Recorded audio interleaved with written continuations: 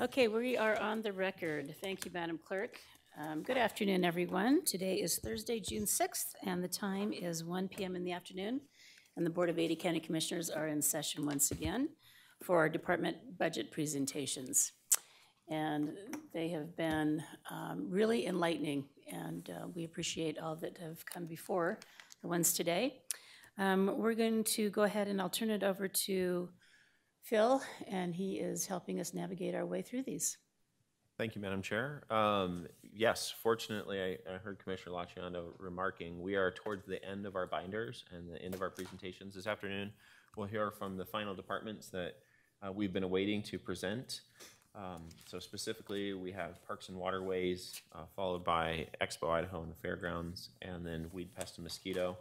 At that point, we'll take a break, and then we'll come back, and you guys had requested, and so Meg Leatherman will give us an overview of the master's facility plan and kind of where that fits into all this, as well as a review of the prioritization regarding the CIP and extraordinary operating expenses, those things, so you kind of have those in mind.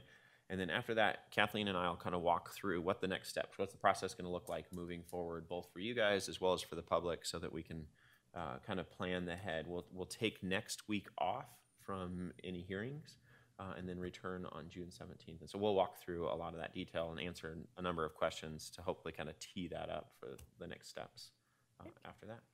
And I should mention Commissioner Laciando is present and Commissioner Visser is absent today. And with that, Madam Chair, if we're ready, I'll turn it over to Kathleen to introduce Scott Coburg. Up, Kathleen. Thank you. Good afternoon. Good afternoon.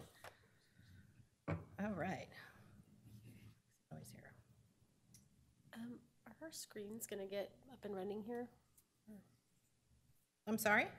Oh. Are your screens not on? Yeah, actually, let's hold on a second. They're not.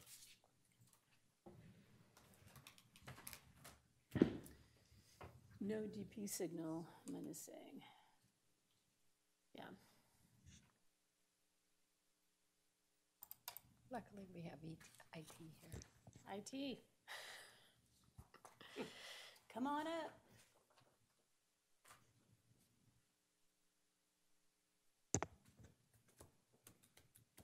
Let him come take a look. Yeah.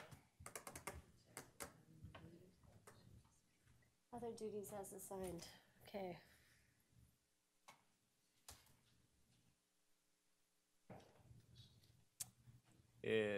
Mine appears to be working.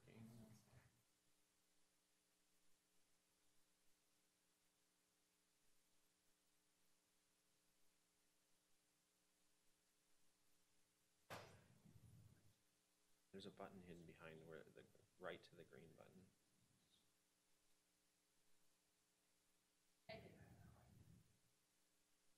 Oh, there's a button hidden. Yeah, there's a hidden button. The hidden button. The hidden button trick.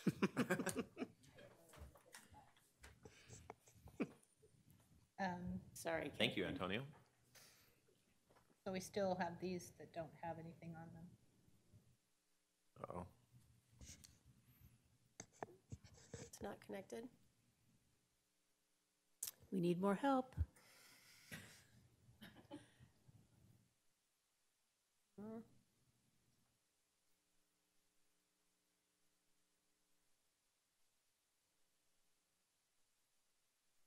As exciting as this is in person, I can only imagine what it's like online.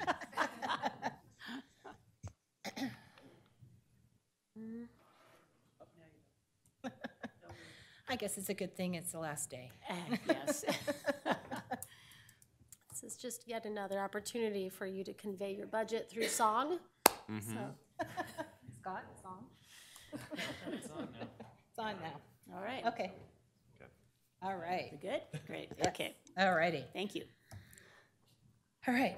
Scott Coburg is the Director of Parks and Waterways. The Parks Fund accounts for the operation and maintenance of Barber Park, the Barber Park Education and Event Center, the annual Boise Float Season, including equipment rental, concession and shuttle services, several miles of green belt pathway, the Oregon Trail Recreation Area, the Ada Eagle Bike Park, Hubbard Recreation Area, and Victory Wetland. The Parks Director is the designated county representative for the Ridge to Rivers Partnership, which manages nearly 200 miles of multi-use recreation trails in the Boise foothills. Waterways accounts for the installation, operation, and maintenance of over 100 recreational dock strings at 16 recreational sites and 4 access ramps at Lucky Peak Lake. That encompasses portions of 3 counties, so Ada, Boise, and Elmore. Waterways is responsible for the management of the county vessel fund and provides monetary support to the boater safety and patrol programs initiated by the Ada County Sheriff's Marine Patrol. So getting started, in front of you is the Parks Department budget. They are a special levy fund within the 3% cap. Budget for FY20 submitted at $1,273,826, an increase of $361,085. Operating budget $806,333, personnel budget $467,493. This budget does include supplemental requests of $470,499. Below you can see the changes in the requests. There's 1 supplemental request for personnel and PBS for 1 special salary adjustment, and there are 6 supplemental requests on the operating side. Titles include Phase 2, Red Hawk to Avamore, wood chipper and used bus, greenbelt damage repair, vault, toilet, and entry signage, mini skid steer, and increase in operational expenses across all parks departments. Waterways is a special revenue fund, self-supported, 100% of the revenues support their expenses. Budget for FY20 submitted at $176,000, a decrease of $58,748. Operating budget $88,485, personnel budget $87,515. Below the changes to that budget. And at this time, I'd like to turn it over to Scott Coburg to give you more information on these budgets. Thank you. Welcome, Scott. Thank you, and thank you, Kathleen. Madam Chair, Commissioner Laciando, Mr. McGrain, thank you for the opportunity to present the Ada County Parks and Waterways fiscal year 2020 budget. You'll see that I will provide a little bit more background information on some of those budget categories that Kathleen just provided the overview regarding. And I like to showcase what we provide for the taxpayers of Ada County as public servants in our department, and really elaborate on those properties that were mentioned previously in the introduction. The guidelines we were provided with to prepare our fiscal year 20 budget were to convey our challenges, constraints, and needs, highlight our accomplishments, describe how you have utilized and executed past budgets, elaborate on supplemental requests for personnel and operating, and then identify the CIP requests and describe those in a little bit more detail. I'll tell you right off the top, the convey your challenges, constraints, and needs. You'll see some of that throughout this presentation, as well as the second 2 bulleted items. I will highlight those throughout the course of this presentation. Challenges, like many other Ada County departments, are an increase in population and a demand for services that we're seeing across all our facets of property management. And meeting that level of expectation for service is always challenging when you have the constraints of certain properties that really are in need of injection of capital. So once again, I'll hit on all these items throughout the course of the presentation. Very briefly, the mission statement and vision statement of our department, fairly verbose. I won't go into too much detail here, but you can read those at your leisure if you'd like. Overall, our intent is to really provide that tremendous level of service to the community and to the visiting public to Ada County. And I will go ahead and read the vision statement to provide a balanced approach to outdoor recreational activities through the careful stewardship of land and waterway resources in support of our community's current and future needs. Overview of our department, as Kathleen pointed out, we're responsible for the management of all Ada County-owned parks, open space, trails, and waterways properties. It also includes some properties that we do not own. First and foremost is Barber Park, which are our department headquarters. 3 primary components identified through bulleted items here, but grounds, trails, natural resources, facilities, and equipment all fall under our umbrella, as well as the rental facility operations for the raft and tube season that we orchestrate. And the Education and Event Center, Boise River Greenbelt, Lucky Peak Lake, public docks and boat ramps, Victory Wetland, Hubbard Reservoir Recreation Area, Ada Eagle Bike Park and Public Recreation Area, Oregon Trail Recreation Area, Ridge to Rivers Trail System, and Idaho-Oregon Snake River Water Trail. I present these to you in a list. I'll go into detail in the next several slides. Starting with just an overview, kind of the county. If you can follow my cursor, this is the outline of Ada County. This is a bit of an overview of just where our properties that we own and manage are located. This is actually not an all-inclusive list, but it's the primary ones I'm going to describe today. Number 4 there is our location, where our headquarters are, where all our staff resides, where all our maintenance and operations occurs from.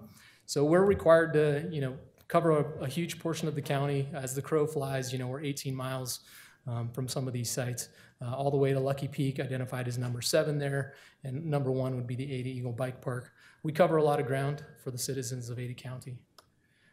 Starting with Barber Park, just the overview of Barber Park, you can see here, this is property. If you imagine you own a parcel of property, say it's in your neighborhood and it's your yard, and your neighbors see it every day, that's similar to how Ada County owns this Barber Park. It's a very forward-facing public involvement park. We do have a native cottonwood forest. We do have river frontage property. We also have a lot of landscaped areas, buildings, facilities, grounds, trails, greenbelt pathway through 2 different portions of the park, signage. Everything that goes with Barber Park falls under our umbrella. As mentioned, this is our department headquarters. Ada County has actively owned and managed Barber Park since the 70s.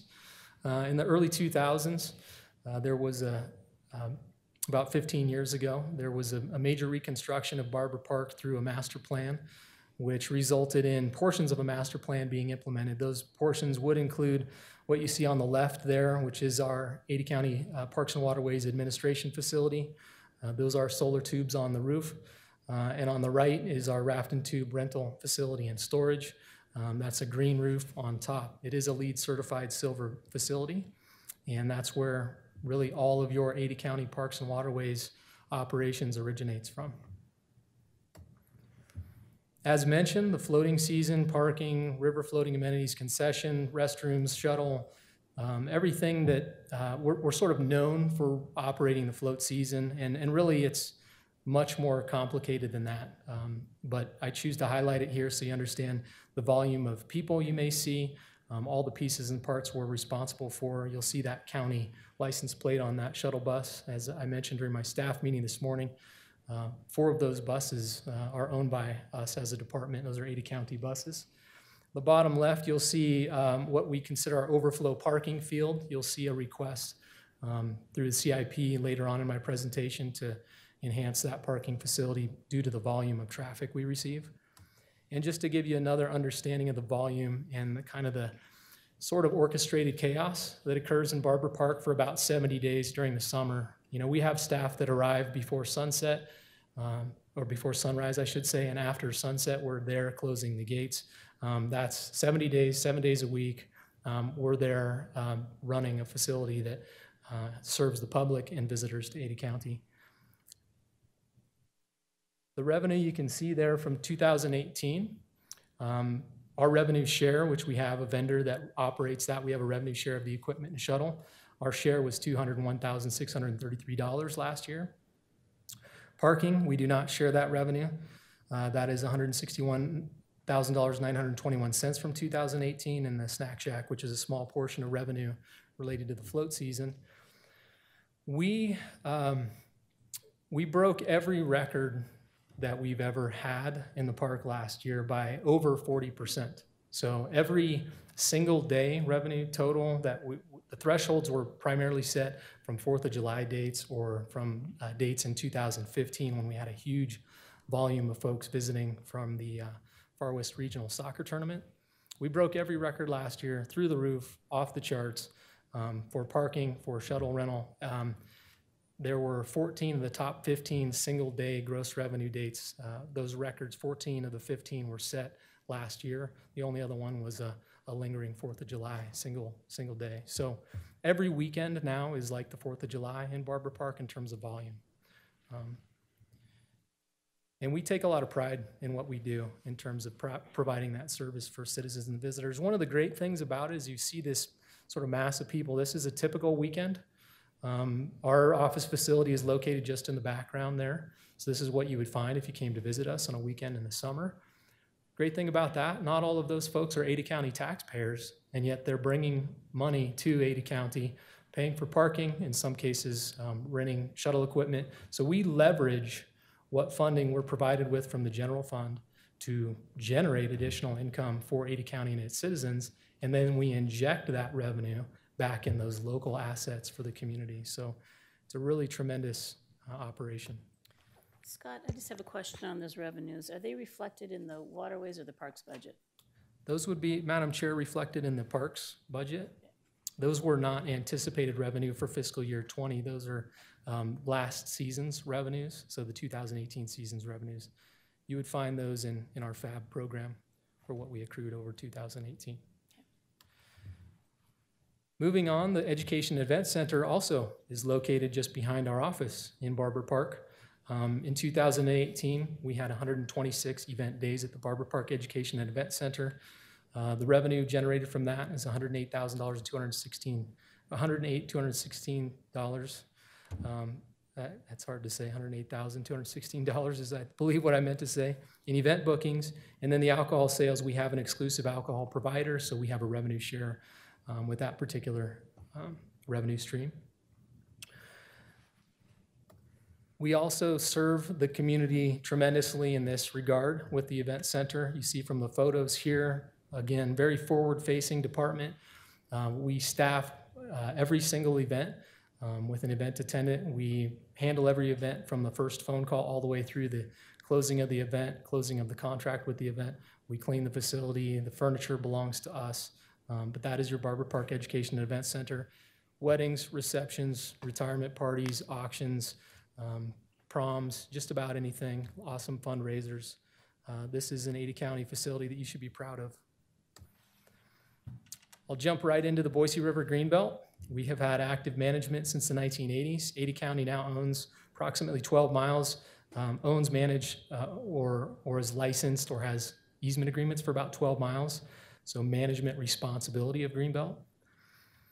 What we have done with former budgets, I should say, 2 CIP projects that we completed in fiscal year 17 and 18 were the Warm Springs Mesa and Penitentiary Canal Greenbelt projects. We turned that CIP money into tremendous success. Ribbon cuttings and big announcements are made when we do those types of things. They were, all told, almost 4 miles total of Greenbelt repaired and replaced. Give you an understanding of what that might look like on the ground from your top and bottom portions. That's an Ada County facility on the top, and we're responsible for management of that, whether it's in that condition or when we're given that CIP and we're able to make that improvement, and now we can actually manage that asset. Madam Chair, Scott, just a thank you to you and the former board, because my mom walks on that stretch of Greenbelt every day, and I'm very appreciative that I'm not getting phone calls from her now. Thank you, Commissioner Lachianda. A couple of testimonials, including that one we just received from your mother. So, hi, Scott. Bravo for the great job and result on the section along Warm Springs that I first biked yesterday. It's one of the better stretches of Greenbelt upgrading I've seen in 16 years and 47,000 miles of biking in Boise. Not only the surface, but the lane markings are top notch. Thanks for providing this enhancement to biking in Boise. David Hurwitz. The second one, and he may be a little bit, Ron Freeman is a former Ada County employee, but you see, it's an interesting comment at the bottom there. But just wanted to say, good evening, commissioners. Just wanted to say a big thank you for the Greenbelt work. I was able to ride from my home in Eagle out to Lucky Peak, and the county portion east of the Warm Springs Golf Course was great. I was thinking to myself, once I got to the new portion, I wish Boise City's Greenbelt was as nice as the county stretch. A couple of years ago, you would never even imagine hearing that statement, but we have since turned the tables on Ada County Greenbelt stretches when given capital to support those. So, in terms of awards for those as well, I mean, those are testimonials and those are great. They're feel good. We also we received the award for American Council of Engineering Companies, first place in the 2018 Engineering Excellence Special Projects Division. And we did in 2018 receive the Compass Leadership in Motion Award, Leadership in Government category. former Chairman Case and I received that award at the Compass Luncheon in December for that project. So the county actually was the nominee and award winner for the Leadership in Motion category for these projects. In that letter that Matt Stoll contributed, just again, another accommodation in terms of the award, explaining how this project exemplified true leadership in government through the coordination with Bureau of Reclamation and Boise Project Board of Control. Thanks to your efforts, the rebuilt pathways provide a high-quality regional connection to the greater Boise River Greenbelt system and regional recreation and open space areas, while promoting increased public health and supporting the high quality of life we all enjoy in the Treasure Valley. Thank you, congratulations on behalf of myself and the entire Compass Board of Directors. Moving on, Lucky Peak Lake. Lucky Peak Lake, as mentioned, covers portions of 3 counties. There's 16 recreational sites on the lake. You'll see in the bottom right-hand corner the map for Lucky Peak Lake recreation areas, Ada County's seal. Also, the first number for contacting for further information is Ada County Parks and Waterways. This map was created by the Ada County IT department. The partnership is a tremendous local, state, federal partnership with Ada County, Idaho's Department of Parks and Recreation, and the U.S. Army Corps of Engineers. Our involvement has been active management of the dock facilities since the early 1990s. As mentioned, we currently have 100 dock strings at 16 recreation sites spread throughout the lake, including Boise and Elmore counties. We also have 4 of the 5 ramp sites occupied by Ada County dock facilities. Those are Barclay Bay, Turner Gulch, Max Creek Park, and Roby Creek Park. The only one we did not until this year have representation with docks was Spring Shores. And as mentioned, we also contribute a portion of our funds. Once again, this is part of the County Vessel Fund received from the Idaho Safe Boating Act, distributed to Idaho Department of Parks and Recreations, and then distributed further to the counties based on area of recreation. This is from registration for boats from whole identification numbers. We do have 2 vessels. We have a jet boat, which is a custom weld Storm 21-foot jet boat, and we have a 30-foot Almar craft that has a crow's nest on it as well for doing this. Again, I mentioned the local state partnership, extremely effective. And then we've also, in the past about 5 years, been awarded, Ada County's been awarded $135,000 from the Waterways Improvement Fund, most recently for implementation of a low-profile dock project at Spring Shores. This is an additional partnership and collaboration with Southwest Idaho Sailing Association and, pardon me, and the City of Boise Parks and Recreation. What we did is we purchased these low-profile docks to help separate motorized use from hand-launch use at Spring Shores Marina. This is for small sailing vessels, stand-up paddleboards, those types of things. Promotes boater safety at the lake. And then also the collaboration with CISA and the City of Boise is that it's being integrated into a community recreation and education program through Boise City's community programming. So they'll be educating young kids on how to sail at Lucky Peak shortly. Once again, I like to, we don't tend to beat our own chest and celebrate our victories too much, but here's a post that is from the Lucky Peak Dam and Lake U.S. Army Corps of Engineers official Facebook page. It does show a photo that says docks provided by Ada County Parks and Waterways. I'll go ahead and read that top one, so this says it better than I could say it. It says, did you know that every single dock except those at Spring Shores Marina and the plastic swimming docks on Lucky Peak are provided and maintained by Ada County Parks and Waterways? Over 500 dock segments maintained by just 2 workers. Most of those dollars originate with vessel registration fees designated for use in Ada County, then are often leveraged with competitive matching grants from the Idaho Department of Parks and Recreation Waterways Improvement Fund, and occasionally leveraged with competitive federal Clean Water Act grant funds. This is how your parks departments get creative and stretch their limited resources to the absolute end to provide the best value to you. We are grateful for Ada County Parks and Waterways' continued support throughout the years. If it weren't for partnerships like these, for boaters, Lucky Peak Lake would be a dramatically different place today. We do take a lot of pride in what we do up there. Jump right into Victory Wetlands. We've had active management since 1997. This is another collaboration and partnership effort with ACHD. Ada County owns the northern portion of the property. ACHD owns the southern portion of the property. It's a stormwater basin and wetlands, small park with educational kiosks and a concrete pathway. It's very close to the regional library as well. We're excited about these new signs in the bottom right-hand corner that we're collaborating right now with ACHD to implement on site this year. The Hubbard Reservoir Recreation Area we've actively managed since 2003. This is through a partnership with the Idaho Department of Lands. It's a lease agreement. The county holds a lease agreement for recreation at the Hubbard Reservoir Recreation Area, about 5 miles as the crow flies south of the interstate off of Eagle Road. What we have there are 377 acres of open space with trails, parking, trailhead, multi-use trails, and kiosk and restroom that was installed in 2014.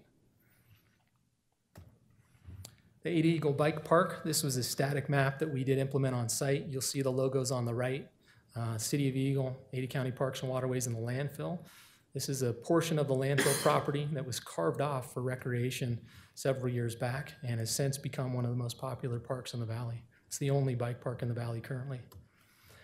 We also did create an interactive map with the assistance of our Ada County IT department. You can now zoom in and do all kinds of fun things with the trail system out there. And this was actually the template that was used to build this same kind of feature for the Rich Rivers trail system.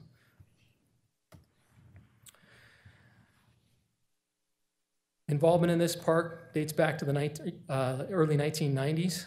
The counties have had active management since 2014. The lease was canceled. The county took over about 310 acres of open space management plus 10.5 miles of trail management. There are a lot of unique facilities on site. There are the only mountain bike specific downhill only trails in the valley here. This is, again, I'll mention one of the most popular forward facing parks that we manage. We do celebrate events with ribbon cuttings out there as well. Very great, excellent community events, opportunities for collaboration when we build new trails that are meant for new users in the community. In this case, this was a Snoop Loop ribbon cutting. It's a trail that's designated solely for small children to learn how to mountain bike. Again, the only trail like that in the valley. Oregon Trail, also known as Oregon Trail Recreation Area. Active management since 2010. Ada County actually built this facility through grant assistance and a lot of cooperative agreements. The grant assistance came from the Idaho Department of Transportation. Ada County purchased 25 acres at the trailhead and also 14 additional acres south of the trailhead on either side of a BLM piece of property. Currently, there's about 5 miles of multi-use trails, access to 320 acres of open space. And the really cool aspect of this park is that it's a cultural and historic preservation area where you can park, big buses can park and unload kids and learn about the Oregon Trail. This is near Highway 21. Once again, 2018, this site did receive the Ada County Historic Preservation Council Award for the County Treasurer Award, selected for properties that is a site or structure that adds to Ada County's heritage. So we celebrate those successes and what we've done with past budgets. Ridge to Rivers, again, tremendous local, state, federal partnership. Those are the partners listed there. Ada County seal is included. 200 miles of multi-use trails in the foothills. And I am the designated representative for Ada County on the Ridge Rivers Partnership MOU agreement. Most recently, what we've done with this partnership is we've integrated Ada County's Red Hawk property near Hidden Springs into the trail system with a supplemental request that we made last year, where we actually completed about 2.25 miles of trail, $20,000 under budget to create the Landslide Loop Trail, which is a tremendously now popular newest trail to the Ridge Rivers Trail system. And again, it incorporates Ada County's Red Hawk property. We made it happen. It's really the phase one of hopeful 2 phases of a project. And lastly, Idaho-Oregon Snake River Water Trail is a 206-mile water trail that extends from Glens Ferry all the way to Farewell Bend in Oregon. This is an effort that began several years before 2014. We've been involved since 2014. Reach 3 and 4 cover about 22 miles of Ada County's southern border. And what the opportunities that exist with the Idaho-Oregon Snake River Water Trail Coalition is to enhance and improve recreational access sites and also improve commerce in some of the smaller towns along the river. This was a national, sorry. Well, the assets along this trail, will they only be accessible by water, or are they going to be accessible by land as well? Madam Chair, that's a great question. So primarily a water trail. These originated back in the East Coast, and this particular water trail came to fruition with a grant from the National Park Service. The water trail is primarily intended to be used as an experience on the water with interpretive sites, load and launch sites throughout the course of the river in different reaches. The additional possibility of enhancing commerce along the river really exists as you get further downstream on the Snake, where you have riverside communities that have an opportunity to bring tourism from the ramp into town to invest in, lodging and food and those types of things. So there's really kind of a building interaction with the water trail, but a water trail in and of itself is intended to be enhanced recreation of that facility. So. Follow-up question. Sure. So this was initiated by a grant. Did they pay for 100% of this, or was it matching? Madam Chair, that's a good question. So this was originated through a National Park Service grant that was acquired by actually our counterparts to the west, the Canyon County Department of Parks and Recreation. And no, there were matching funds provided at various points in time. At this point, what Ada County has contributed is really technical assistance and partnership support. We haven't developed major facilities on the Snake River. However, we have supported the enhancements that were made most recently by Idaho Power at the Swan Falls Dam area, where they provided new campsites, new load and launch areas, and we're working with Fish and Game on a new designated boater access site downstream. So, okay, thank you. Sure. I'll hit on our social media outreach briefly. In addition to all those properties that we do manage, we currently have 5 social media pages. Facebook pages is really all we're currently doing. We have a Parks and Waterways Facebook page, a page for Ada Eagle Bike Park, a location-specific page again for Barber Park, the Barber Park Education and Event Center specific page. And then the most popular is the Float the Boise River Facebook page. Give you an example of the popularity. A couple years ago, we posted a short video during the flood, and that post was viewed 75,000 times. And had 896 shares. And so we do have a tremendous outreach opportunity with that page. Furthermore, more recently, last year, we do make the announcement for when we open the float season on this page. It is the source for all official announcements related to the float season. That opening day post reached 282,416 people, shared a bunch. We had a lot of reactions, a lot of comments, and we're increasing our page likes every day. I think we got about 200 this week. The plan support for what we do, everything. Scott, operationally, who do you have? That's a lot of social media to manage. Who on your team is managing all that outreach? Madam Chair, Commissioner, I would say I'm probably doing about 90% of that. We formerly did rely a bit on our public information officer from the county to supplement that. But when it comes to the Education and Event Center, my booking and events coordinator does social media outreach and posts occasionally. Also, my open space and trails coordinator will do outreach related to Ada Eagle Bike Park. But it's really just existing staff, sort of other duties as assigned. We try to get our messaging collaborated before it goes live. But we don't have a designated person for that currently. Thank you. Sure. As I mentioned, we do all these through the support that we have received and has been documented through plans. One of those plans would be the 2007 Parks Open Space and Trail Plan for our department. Although it's a bit dated, it's still relevant. Additionally, what yielded from that was the findings and recommendations from the Ada County Open Space Task Force. And then more recently in our partnership, we developed a 10-year plan for the Ridge Rivers Partnership in 2016, and then of course Ada County's own comprehensive plan from 2016. Some of that language you might find in those documents to support what we do. The county may expend funds to maintain and improve these properties. Full carrying cost of the land is the full responsibility of the county. The recommendations in these plans include to acquire land for future parks, open space, recreation facilities, and trails, maintain those, expand or renovate those locations and facilities, and develop new ones. And then also some language regarding staffing in those plans to identify and achieve the level of staffing to do all these things.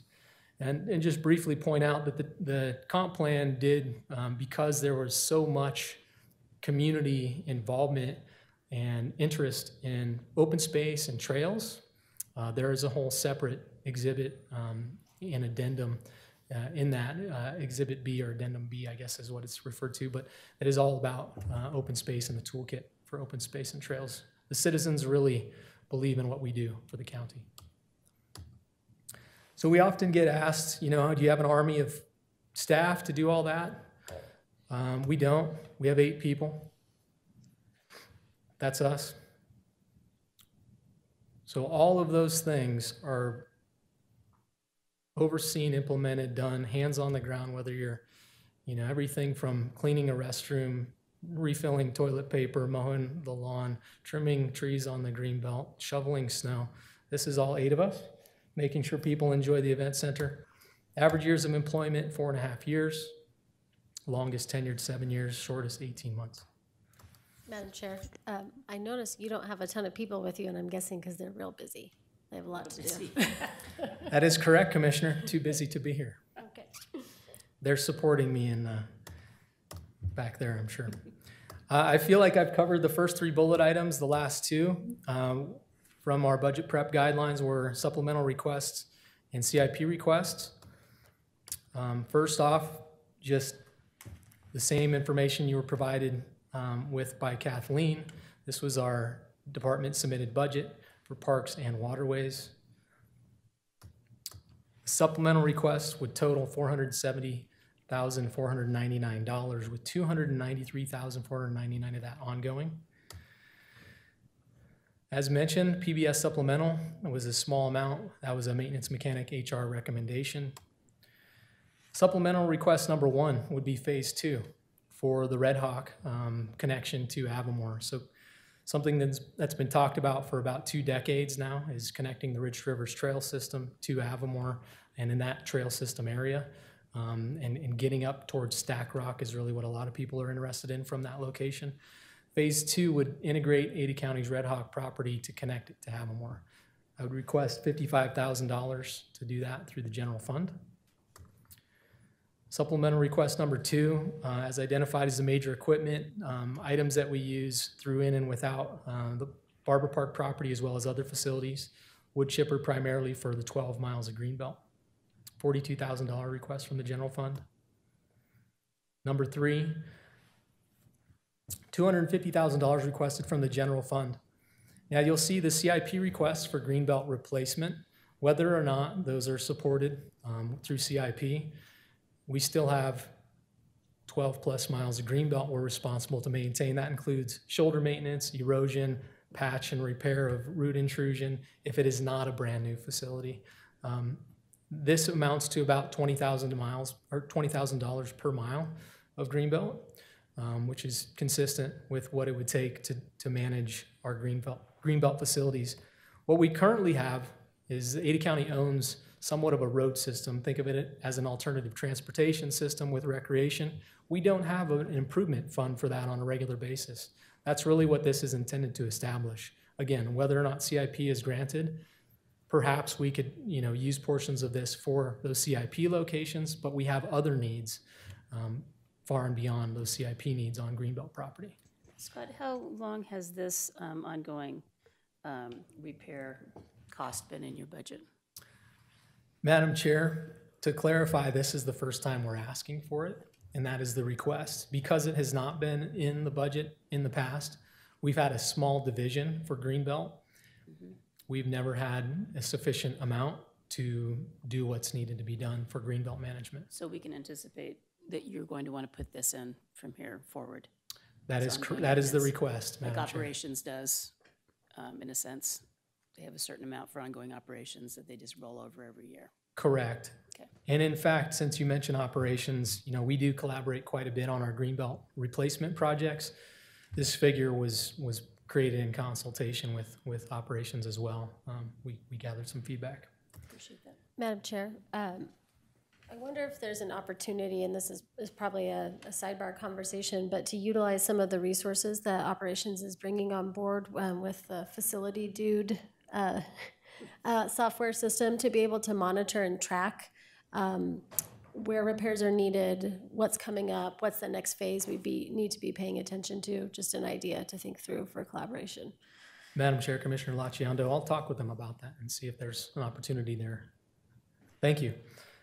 I will round out the supplemental requests here. Supplemental 4 is for that Oregon Trailhead facility. We did win an award, although we don't have a restroom at the site. We'd love to have a restroom at that site. Simple vault toilet facility and some entry signage. We're requesting $50,000 from the general fund. The grant from ITD has since been closed out. That was more for property acquisition. I think it's a good time for the county to inject some capital up there. Supplemental request number 5 is a mini skid steer, which is primarily for those open space and trail properties. We don't have equipment other than hand tools currently that we utilize for management of those trails. We contracted that trail build, trail maintenance, and creation of new trail. We can do some of that in-house. Mini skid steer would get us a long way. We would use this across the county, primarily for the off-site from Barber Park facilities. Madam Chair, Scott, what, if any, tool resource sharing do we have across Register Rivers when it's regarding maintenance? Madam Chair, Commissioner Laciando, we do, the way our Register Rivers partnership works traditionally is, we do collaborate and share sometimes staff and personnel, sometimes equipment, but typically Register Rivers is experiencing the same type of demand for service on the resources. So the equipment and personnel they have to deploy over 200 miles of trail is a tremendous challenge. So we can't, to maintain county property, we need county equipment is probably the best way to look at it. We don't often beg, borrow, and steal any longer. It just isn't feasible to do so. And lastly, again, there's about 30 different lines that I see an increase in operational expenses through multiple park divisions. Some examples would include increase in fuel, insurance, uniforms, security systems, bank card and service charges, those types of items, to name a few. That's in the amount of $40,672, a request from the general fund. So that is your $470,499 in supplementals. CIP request overview. We have a $931,000 in requests from the general fund, and then a $645,000 request from our fund balance, for a total of $1.576 million. I will clarify. You heard on the first day, Mitra had suggested, some of where our project submittals ranked out in the transformation board. And this particular project was brought to your attention.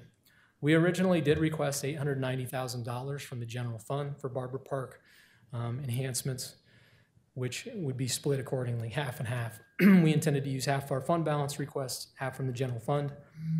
When we were told that was unlikely to occur or that the general fund may not be supportive of that, we determined that we could dig into our fund balance for a portion of phases 1 and 2 of that, totaling $645,000.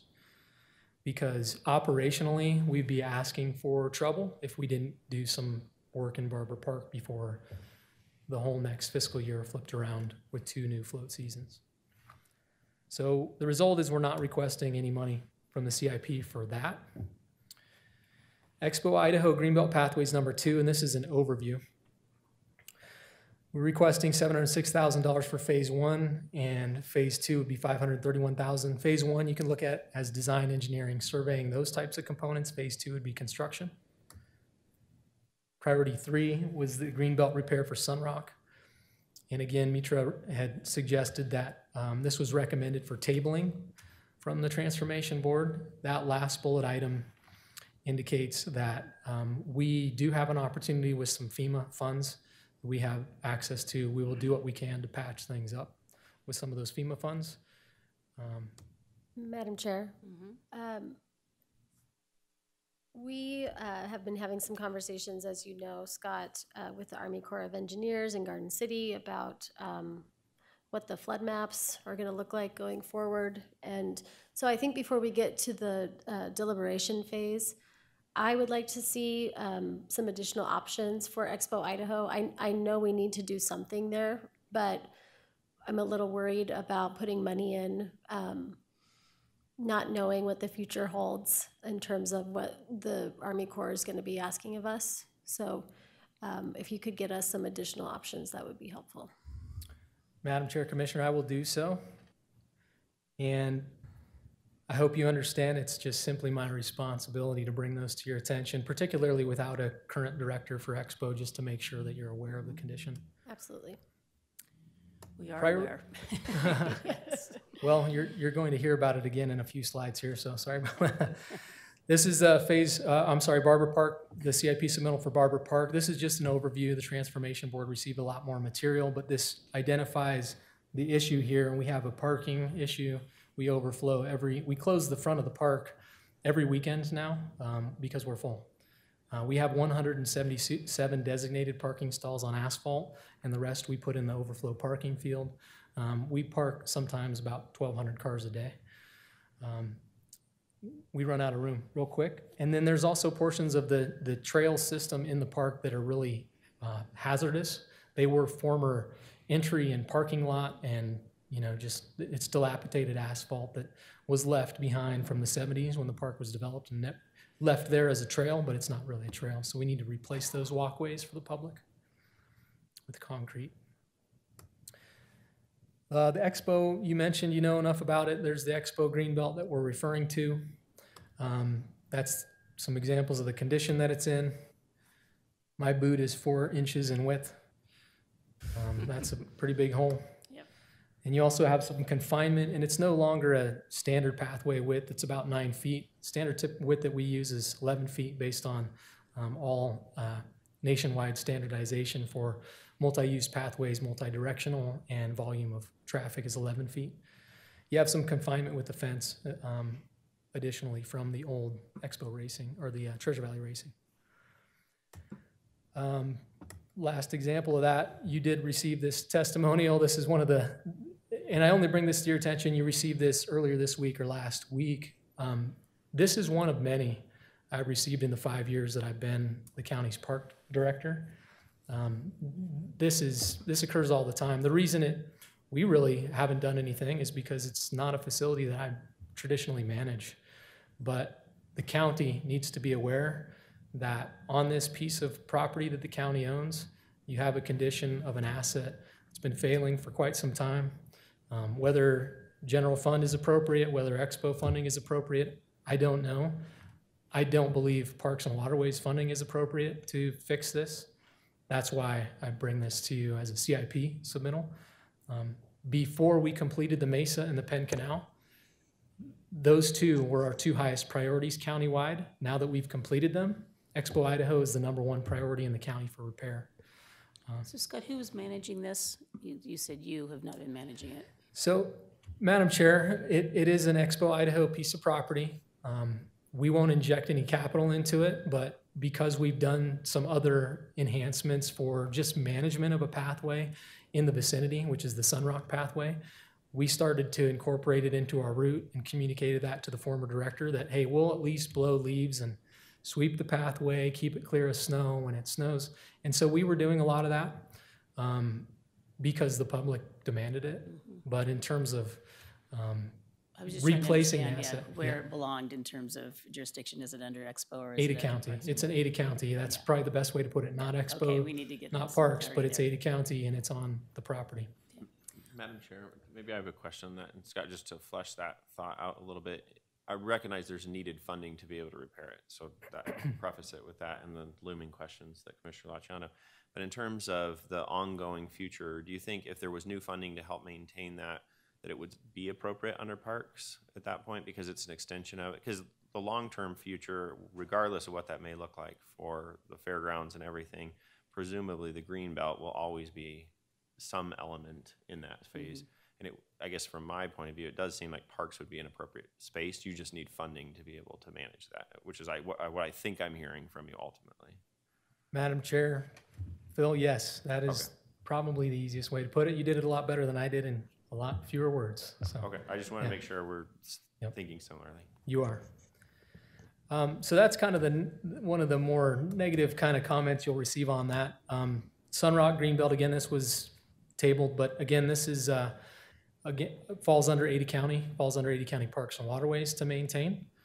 This one is somewhat embarrassing at the moment as well.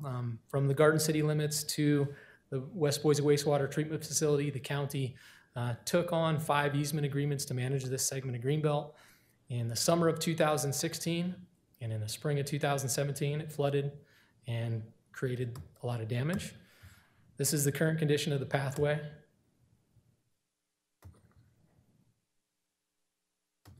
Where the flood fight occurred, saw cuts, heavy equipment, everything was used to prevent pit capture, the Sunrock gravel pit. This is what you would find out there today from 2017 damage.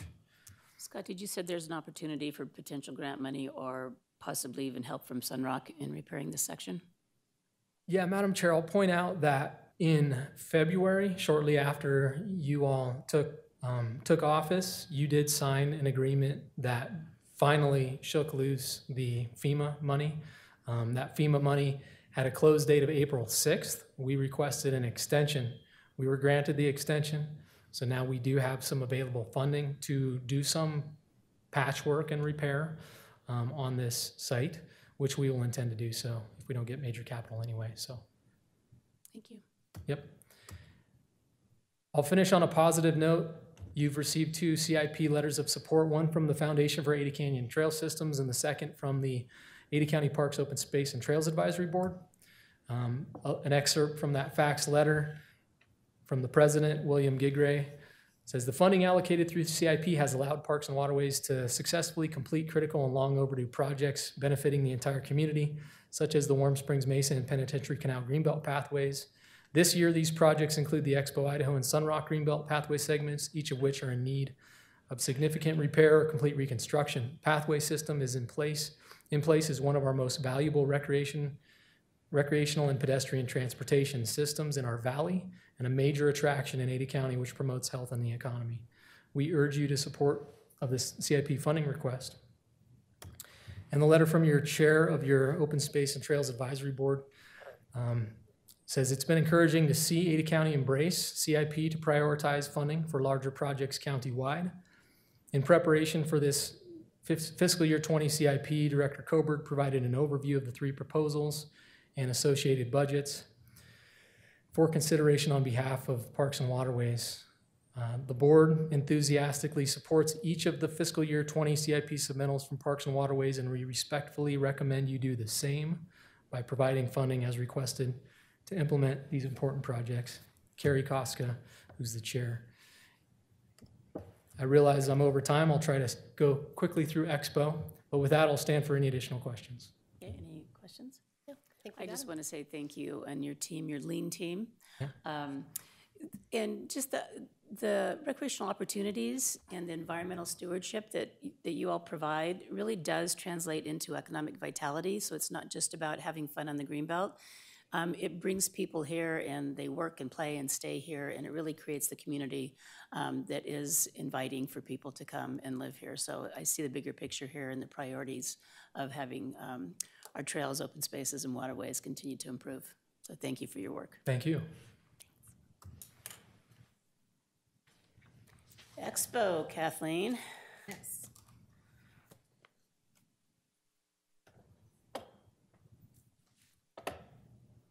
All right. Scott is the former Expo Idaho interim director and will be representing Expo Idaho, which is broken into 2 departments, fair and interim events. The fair provides the annual Western Idaho Fair the 3rd week in August each year and promotes the present and future of agriculture in Ada County with annual attendance of 250,000.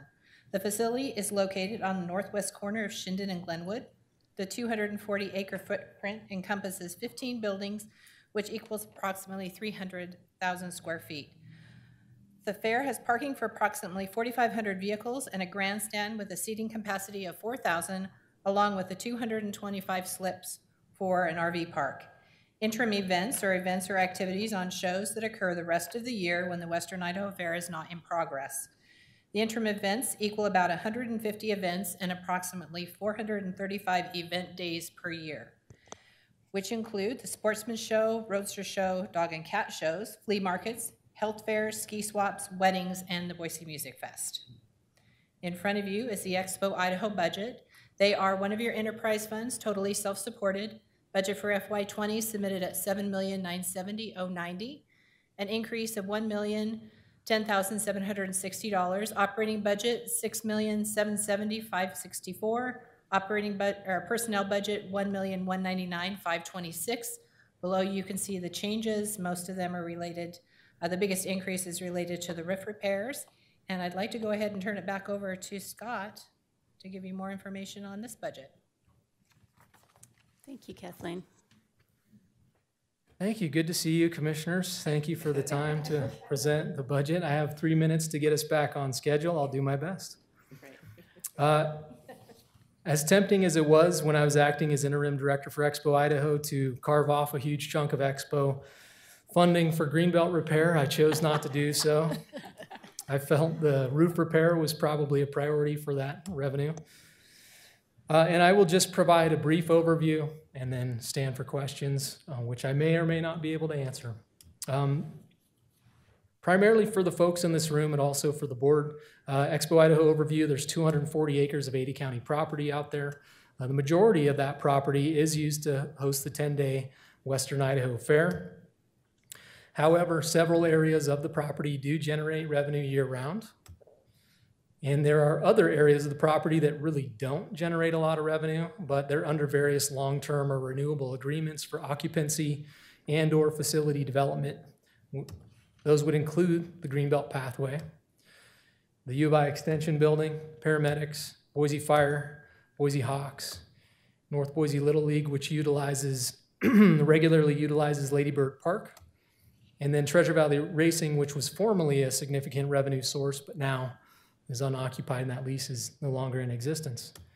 So if you look at that Expo Idaho property, which I think some of you are very familiar with, kind of a different perspective here facing west, but you'll see the property here, and really all of it is integrated in some way or fashion during the fair. The grandstand from the former horse racing track is used for concerts during the fair. All the parking is utilized. But the beating heart of the Expo property year-round is really kind of identified in this outline. This area in red all brings revenue in various forms and functions to Expo throughout the course of the year. So what are interim events? It's really what happens, and the interim events budget is what happens the other 355 days each year when the Western Idaho Fair is not taking place. So multiple buildings, facilities, grounds, equipment are available for event rental. That would include the exposition building, which is where you get the Expo and Expo Idaho. The premium building, Western Town, barns and gazebos, or barns and arenas, sorry, the parks, gazebos, blacktop parking lots, everything is sort of for rent to bring in money. With that, you do receive about 750,000 visitors for all those types of events that Kathleen pointed out. Just about anything and everything happens out at Expo. I learned that during my time as interim. This is kind of an overview of the property when you wouldn't see it allocated for fair operations. Gives you an idea and understanding of all the facilities sort of available to be utilized by the public for rent. And the top would be an example of the Expo Idaho. You've got the north, central, and south facility of Expo building. You got the livestock barn in the center, and then the premium building on the bottom, all available to generate revenue for the county outside of the fair. So just an example of that budgeted revenue from everything. For this submitted budget, buildings and facilities is about $774,000. Food and beverage sales, Expo Idaho actually has a liquor license and generates a lot of revenue from food and beverage sales for events, including the Boise Music Festival coming up in a couple weeks, which is a tremendous injection of revenue for the interim. Utilities and fees, about $79,000, and then the Boise Riverside RV Park generates about $540,000 in revenue for the county. Various other is about $145,000 almost. So roughly $2 million annually for each of the past 3 years. I mention this because it is an enterprise fund, so what money they make, they put back in. Moving from interim to the fair, that's a better example of how that property is occupied during the Western Idaho Fair.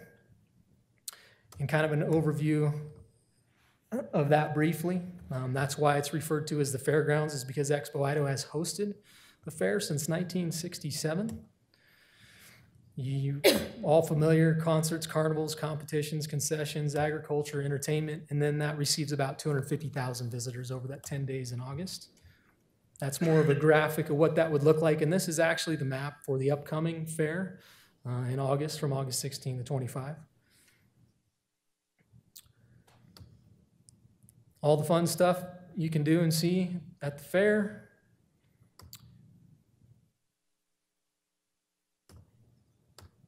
Budgeted revenue for the fair includes $1.553 million in admissions, nearly $1 million in food and beverage sales, $860,000 in carnival. Miscellaneous accounts for about $293,906. Sponsorship and various other brings in about $423,000.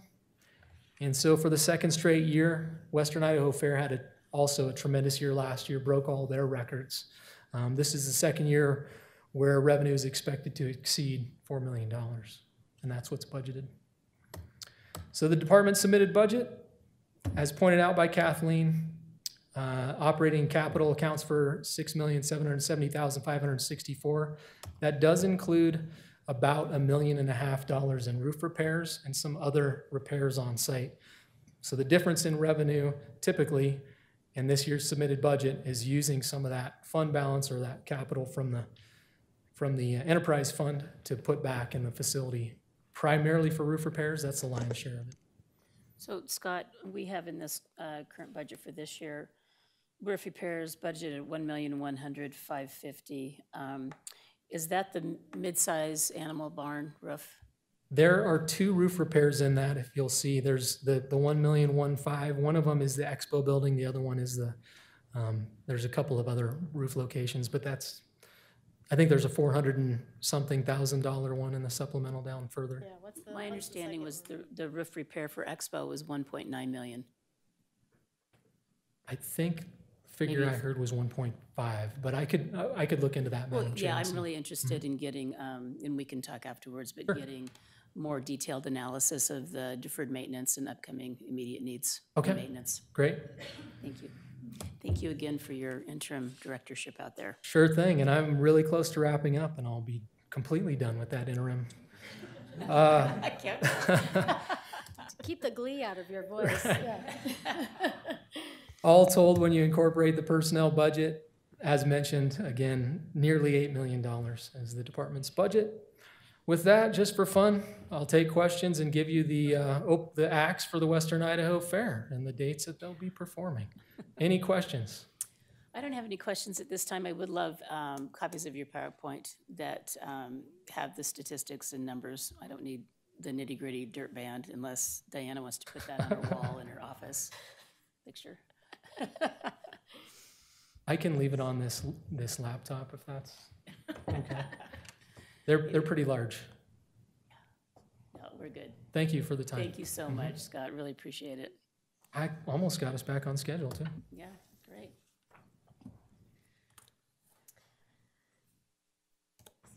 All right. Do we get to take a break? After this. One more. Get to listen to Adam. We good? Yep. Okay. Adam Schroeder is the Director of Weed Control, Pest Extermination, and Mosquito Abatement. Weed Control enforces the Idaho Noxious Weed Law and works to control or eradicate noxious weeds found within Ada County. Currently, 35 out of the 67 state-designated noxious weed species are within the county. Pest Extermination provides pest control services to landowners living within the Pest Abatement District. Pest abatement crews manage gopher and rock chuck infestations that threaten agriculture or infrastructure on public and private property. Mosquito abatement provides mosquito surveillance, monitoring, and control services to taxpayers living within the Mosquito Abatement District. Mosquito abatement works within an integrated pest management plan to mitigate the impact of West Nile virus and other vector-borne diseases within Ada County. First up, we have weed. They are a special levy fund within the 3% cap. Budget submitted for FY20, $1,142,286, an increase of $54,603. Operating budget $641,593. Personnel budget $680,693. This budget does include supplemental requests of $46,490. Below you can see the changes. One supplemental on the operating side for that $46,000 is for a mobile data collection project. Moving on to Pest. They are one of your special taxing districts. They have their own 3% that they do not share with anyone. FY20 budget submitted at $717,102, an increase of $3,966. Operating budget $484,300. Personnel budget $232,802. This budget includes a supplemental request of $12,176. Below, you'll see that's broken into a supplemental request in personnel for PBS for one special salary adjustment and one supplemental on the operating side entitled GIS Database Phase 2, a recommendation from IT. And finally, we have Mosquito, one of your other special taxing districts. Budget for FY20 submitted at $1,220,541, an increase of $15,143. Operating budget $792,634.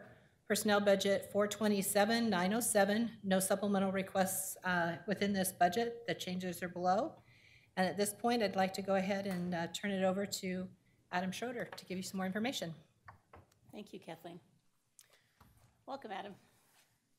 Afternoon. Good afternoon. Madam Chair, Adam, before we get started, I can't believe I haven't asked this question before, but can someone give me some history on why weed is a special levy within the 3% cap, but mosquito and pest are outside of that? I will talk about that, Madam Chair, Commissioner Lasciando. Okay. I will talk about that in the presentation. Okay. Great, thank you. Yes. May I approach? Of course. Thank you. I'll make sure that Commissioner Visser gets one. Thank you.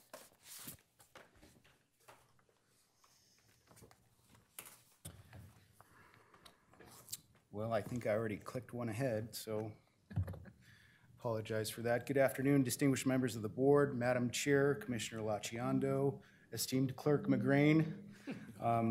Thank you for the opportunity to present the Weed, Pest, and Mosquito Abatement FY 2020 budget. It is my honor to serve the great people of Ada County in my capacity as director. I'm humbled by your continued support and guidance. On behalf of the WPM employees, Weed, Pest, Mosquito employees, we'd also like to thank you for your consideration of the 3% COLA merit for FY 2020. I would like to thank Clerk McGrain, Madam Controller Graves, Mrs. Lori Beck, Mr. Tim Sturgis, Ms. Cassie Porter, Ms. Kelly Ponanen, Mr. Bob Perkins, and all the fine folks in Human Resources and Administrative Services for their continued support during our budget process. We would also like to thank Director O'Mara, Mr. Todd Buchanan, and all the excellent staff at Ada County ITGIS, as well as Madam Prosecutor Bennett, Mrs. Heather McCarthy, and her staff at the Prosecutor's Office for helping us consistently strive to improve our service levels and achieve our departmental goals. So thank you. Presentation overview on the agenda for today. If it pleases the board, I would like to begin by introducing the audience to our agency and by stating who we are and what we do, and then give a brief background on each of our 3 departments, and then follow up with budget requests for each sequentially. After the agency overview, I will begin with weed control, followed by the pest abatement district, and conclude with mosquito abatement district. So who are we and what do we do? Well, Ada County Weed, Pest, and Mosquito Abatement is an agency that houses 3 distinct departments: noxious weed control, the pest abatement district, and the mosquito abatement district. The 3 departments have come together to share a facility, equipment, and administrative staff. Our office is located on the West Ada campus on the southwest corner of Locust Grove and Pine and Meridian, and we also have a silver or certified lead building on the silver certifications. The shared administrative staff includes a facility and inventory specialist, a program and education specialist, an accounts clerk, an administrative assistant, an administrative specialist, a deputy director, and my position as director. All of these positions are partially funded by all three departments. Weed control has a division coordinator, two compliance leads, a field technician 2, 5 field technician 1s, and we also hire part-time seasonal help during the spring and early summer. The Pest Abatement District has 1 full-time division coordinator and up to 15 part-time seasonals, and they work from February through November. The Mosquito Abatement District has a division coordinator, 2 crew leads, 1 for larvicide operations and 1 for adulticide, 2 field technicians, and up to 15 part-time seasonals. In total, we have 21 full-time employees and up to 30 part-time seasonals working during the season. I have to tell you, it is my distinct pleasure to work with these fine folks. They're the best in the business. Often, the services that we provide and the people out in the field are targets for criticism. I'd like you to know that our folks care a lot about the environment and the people that live here in Ada County, and that's why we do this. And they're the best and really fun to be around. So I wonder. Madam Chair, Adam, I'd just like to share with you, I happened to be in a meeting with Mayor Ridgway of Eagle yesterday, and he was singing your praises. He had some of your, I believe, larvicide crew out just the day prior and helped identify larvae in some Lots of larvae? in his area. So he was very thankful and very appreciative. I just wanted to pass that along. Madam Chair, Commissioner Laciando, thank you very much. Yes, they're out there working hard right now, and of course, it's the heat of the season, so. As you can see, Madam Chair, our agency's mission, vision, philosophy, and values are exactly aligned with Ada County's principles. They're exactly what we strive to do and be every day. So our mission is to provide effective and efficient services and programs that enhance our community's quality of life. Our vision is to be a premier governmental entity demonstrating fiscal responsibility and professional excellence, and to be recognized for providing innovative and proactive solutions for our communities through open and accessible government. Our philosophy is built on a foundation of our values, humanity, excellence, integrity, and trust and stewardship, and we serve as leaders in our community. Our values are humanity, excellence, integrity, trust, and stewardship.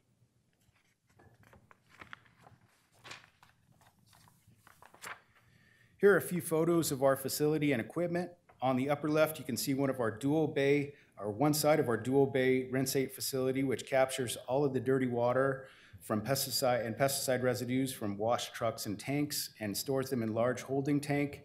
This facility is not connected to a municipal water drain, so water comes in, but it doesn't go out. We collect that water and then we spray the water on the roadsides through a cooperative agreement with ACHD. On the upper right, you can see that we keep most of our vehicles undercover to protect them from weathering. On the bottom left, you will see our mosquito lab that was completed as part of the addition to the primary facility in 2016 and 17. This is where our staff counts and identifies mosquitoes, and also where we conduct preliminary West Nile virus screenings. On the bottom right, you can see the control system from one of our herbicide application trucks. Our applications are recorded via GIS programming and are rate controlled. That means that the system adjusts the rate of the application by restricting or opening flow in the direct correlation with the real-time speed of the vehicle, and all the applications are drawn on GIS layers for reporting purposes. We are also responsible for the West Ada fuel station. We buy the fuel, maintain the hardware and software, facilitate the inspections and permitting requirements, stock the fluids and towels, and provide keyed access fuel services to several Ada County agencies, including EMS, Sheriff's Office, Emergency Communications, Operations, Juvenile Court, ITGIS, and of course all of our internal departments. We run the station as a service to the county and other municipalities. It is not a substantial funding source for us. The revenue that we gather from the station goes towards its maintenance and administrative costs. The revenues and expenses for the fuel station are included in the weed control budget. Madam Chair, Adam, do we have other municipalities or entities utilizing this as well? We have in the past, Madam Chair, Commissioner Laciando, we have in the past, Meridian Police has used the facility, and we do offer that to other municipalities. We don't currently have many that are using or So taking it's not a advantage. significant savings in any way for them to be able to utilize it? In fact, I think it would be, but it is their choice whether or not they choose to do that.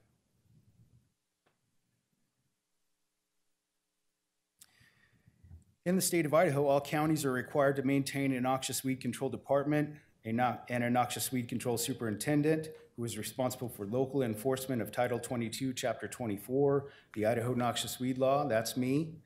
Ada County's noxious weed control department is funded by special levy and supplemented with enterprise funds collected by providing weed control services to agencies and landowners and any folks who have difficulty controlling noxious weeds by their own means.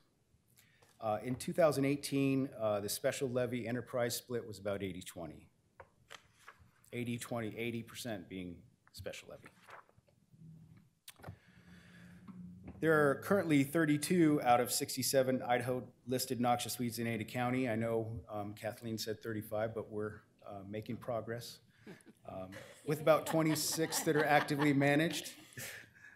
The others Do you have have. a board you can put up and just, cross them out, no longer wanted, or?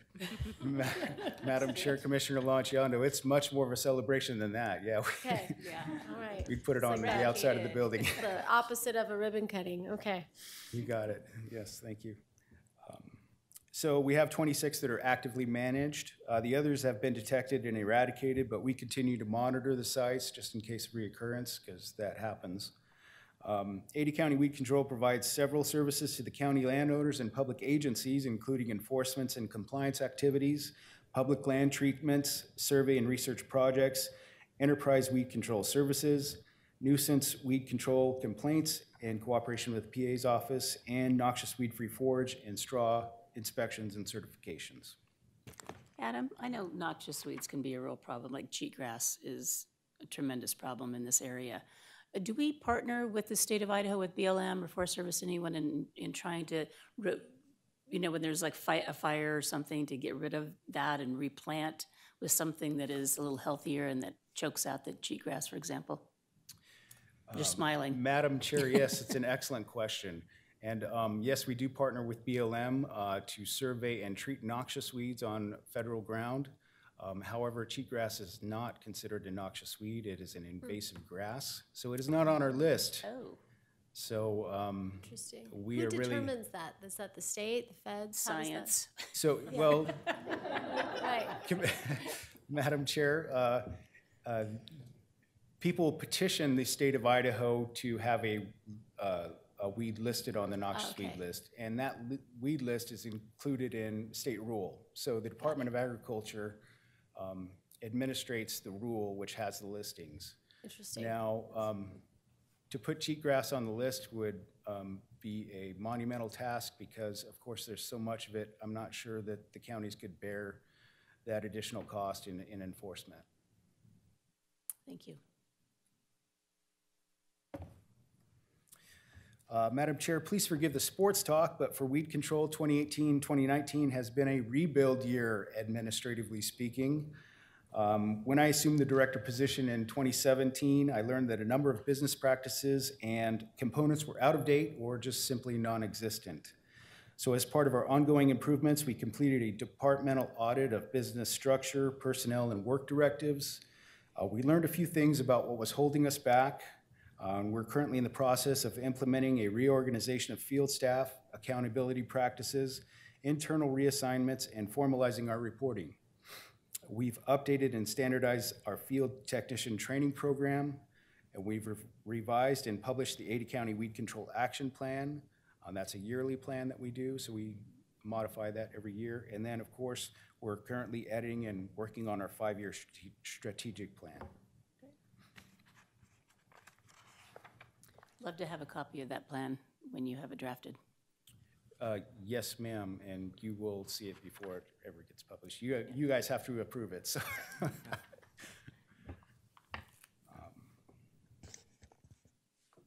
Let's see. So here we are. Yep. Madam Chair, the following statistics are from 2018 because the budget process happens right in the heart of our weed control season. Because last year was somewhat typical in terms of productivity, I wanted the board to see what a year's worth of work looks like rather than have an incomplete picture of FY19. So in 18, we took nearly 1,400 weed control calls and created a little over 1,000 work orders. We treated 2,239 acres of land where noxious weeds were present. We surveyed over 2,000 acres of public land, primarily BLM, and we treated over 280 acres of public land in Ada County. We also released 5 biocontrol agents throughout the county. Now, these are insect agents that have been approved for release by the United States Department of Agriculture, Animal, Plant, and Health Inspection Services, and its Plant Protection and Quarantine Program. These biocontrol agents will feed on noxious weeds through various means in hopes that they will reduce the infestation and reproductive capabilities of the weeds over time. We will continue to monitor and map these infestations and check to see that the biocontrols survive. Despite what your shoes or bike tires might show you, we do a lot of work on puncture vine. It's about half of the work we do. So for every work order that we take, we have a target pest. That puncture vine is about half of those. Madam Chair, Adam, so have you in the past, or are you looking at partnering up with the Boise Bike Project and the Goat Head Fest that they're doing? Madam Chair, Commissioner Laciando, yes, we're actually partnering with them this year. Okay. We've been a part of their planning meetings. I just had my program and education specialist attend their meeting yesterday as far as getting some flyers out. So we're hoping to help wherever we can, we can legally do that as far as the partnership goes. And yeah, absolutely, we'll have our education trailer out there. We'll be trying to educate folks on noxious weeds prevention and, of course, puncture vine control. Great, and if you can share kind of what some of the offline again, what some of the PR and planning strategy is around that. I'd love to be able to help support recruiting volunteers, et cetera. Thank you. And yes, we have Boise Kind Day coming up, which I will be at for puncture vine pulling. And I know my family will be there, whether they like it or not. And so we'll be out there pulling puncture vine with Boise City volunteers, and hopefully we can gain some recruits from our folks too. Great. So in 2018, our enterprise services made about $180,000, which is within the standard range of income for the 5 to 10 year period. This year we are somewhat behind in revenues because we've had an extremely high turnover rate at the field technician spot due to increasing wages in general labor positions and in the private sector and beyond. We have experienced delays in what amounts to 30 days of lost productivity due to rain or wind events this spring. Kind of brings us into our challenges. Madam Chair, we face a number of challenges related to the new direction that we are taking the department, namely implementing new processes and shifting the culture. We are working to install a highly coordinated and communicative work environment where assignments are clear, solutions are collaborative, and we all hold each other accountable and help each other succeed. And like many of our fellow departments, retaining our experienced employees continues to be a challenge.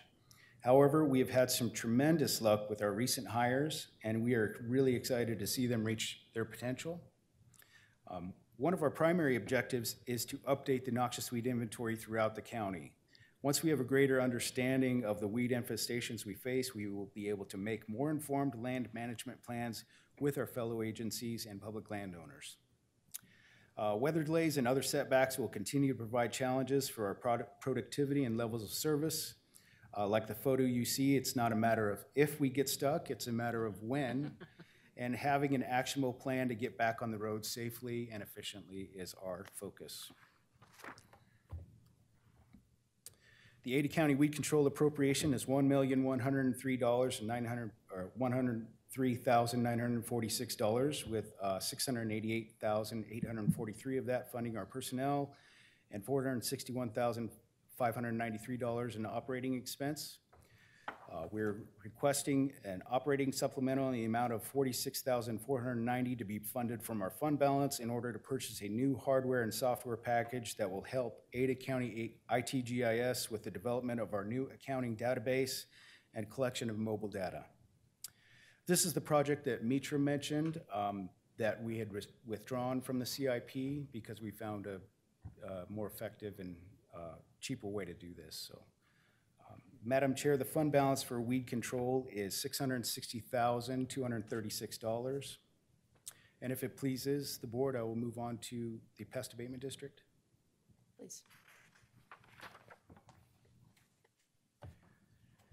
The Ada County Pest Abatement District provides gopher and rockchuck abatement services to folks who reside within the abatement district boundaries. And the department is entirely funded by the taxes assessed to those properties within the district. The abatement district boundaries are mostly defined as unincorporated Ada County. The Pest Abatement District is approximately 894 square miles of land within Ada County. Adam, do we limit our definition of pests to gophers and rockchucks? And occasional yellow-bellied marmots? Madam Chair, yes, yellow-bellied marmots are rockchucks. They're the same thing. And yes, those are the only two species listed on the abatement statutes, yes. Okay. Madam Chair, Adam, just if you don't mind, if you can, succinctly explain to me, what was the thinking in terms of when this statute was put into place, limiting it to unincorporated? Who's supposed to be handling it within incorporated? Is that animal control? Like, I'm just sort of confused in the history of how this came about. Madam Chair, Commissioner Lachiondo, I'm not exactly clear on the history of the creation of the Pest Abatement District. It happened a long time ago.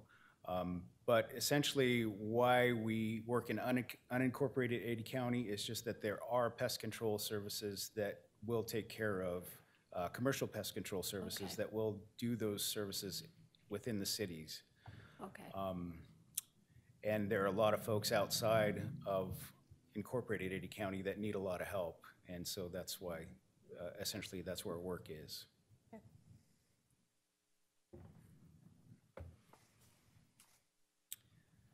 Our pest abatement folks have been very busy in 2018 and FY 2019. We completed 2,500 work orders and treated over 9,600 acres within the district. That's almost a 25% increase in acres treated over 2017. Spring pest infestation levels have caused considerable delay in response time in addition to weather delays. And in order to increase our service levels, we added an additional 3-person field crew in FY 2019, and we were able to reduce our response time by over 40%.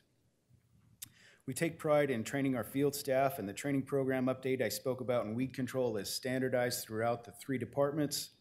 Our pest abatement folks completed over 500 hours of training, including the attendance of recertification seminars. We also experienced a reduction in new clients. Those are calls to the office from folks who haven't had service before. We like to believe we can attribute it to doing a better job controlling pests and reducing the spread of gophers onto new properties, but it could also be urbanization.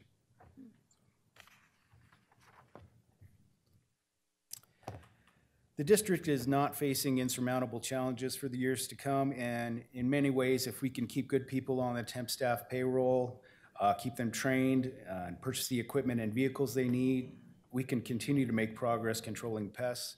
I know that labor is going to cost us a little more as we go. That's expected, and I think the abatement district can handle that. We get a lot of calls to control voles and other pests in residential and semi-agricultural settings. We need to do a better job of educating folks about our directive and what the abatement rules, district rules allow us to do. There are many commercial pest control companies that we spoke about who offer these services, and we don't want to compete with those folks. So.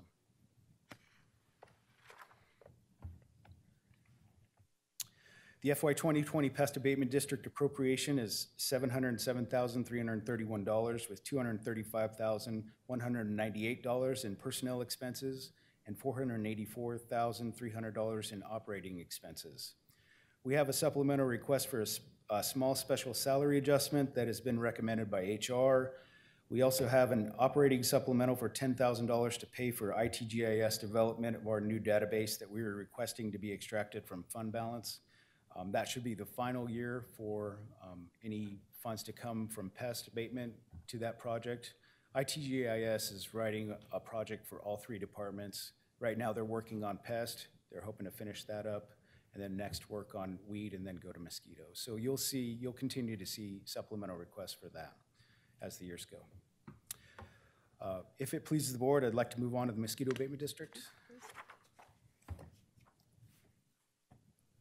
The Mosquito Abatement District is a special taxing district. The services we provide are entirely funded by the taxes assessed to the properties within the district.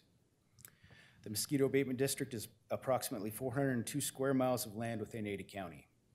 It's almost reverse of the Pest Abatement District, where we're working in the cities in the Mosquito Abatement District.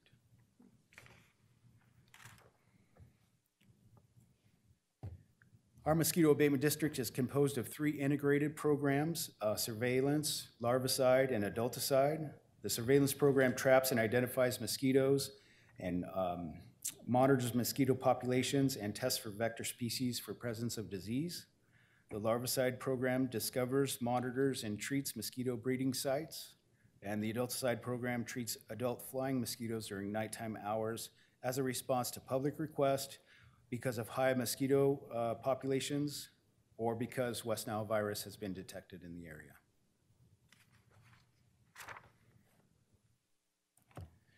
Commissioners, 2018 was a low volume year for the Mosquito Abatement District, especially when compared with 2017.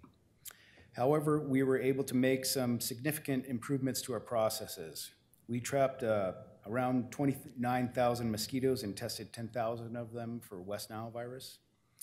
We were able to increase the overall productivity and safety of our larvicide crews by pairing technicians, and we completed 98,000 inspections last year.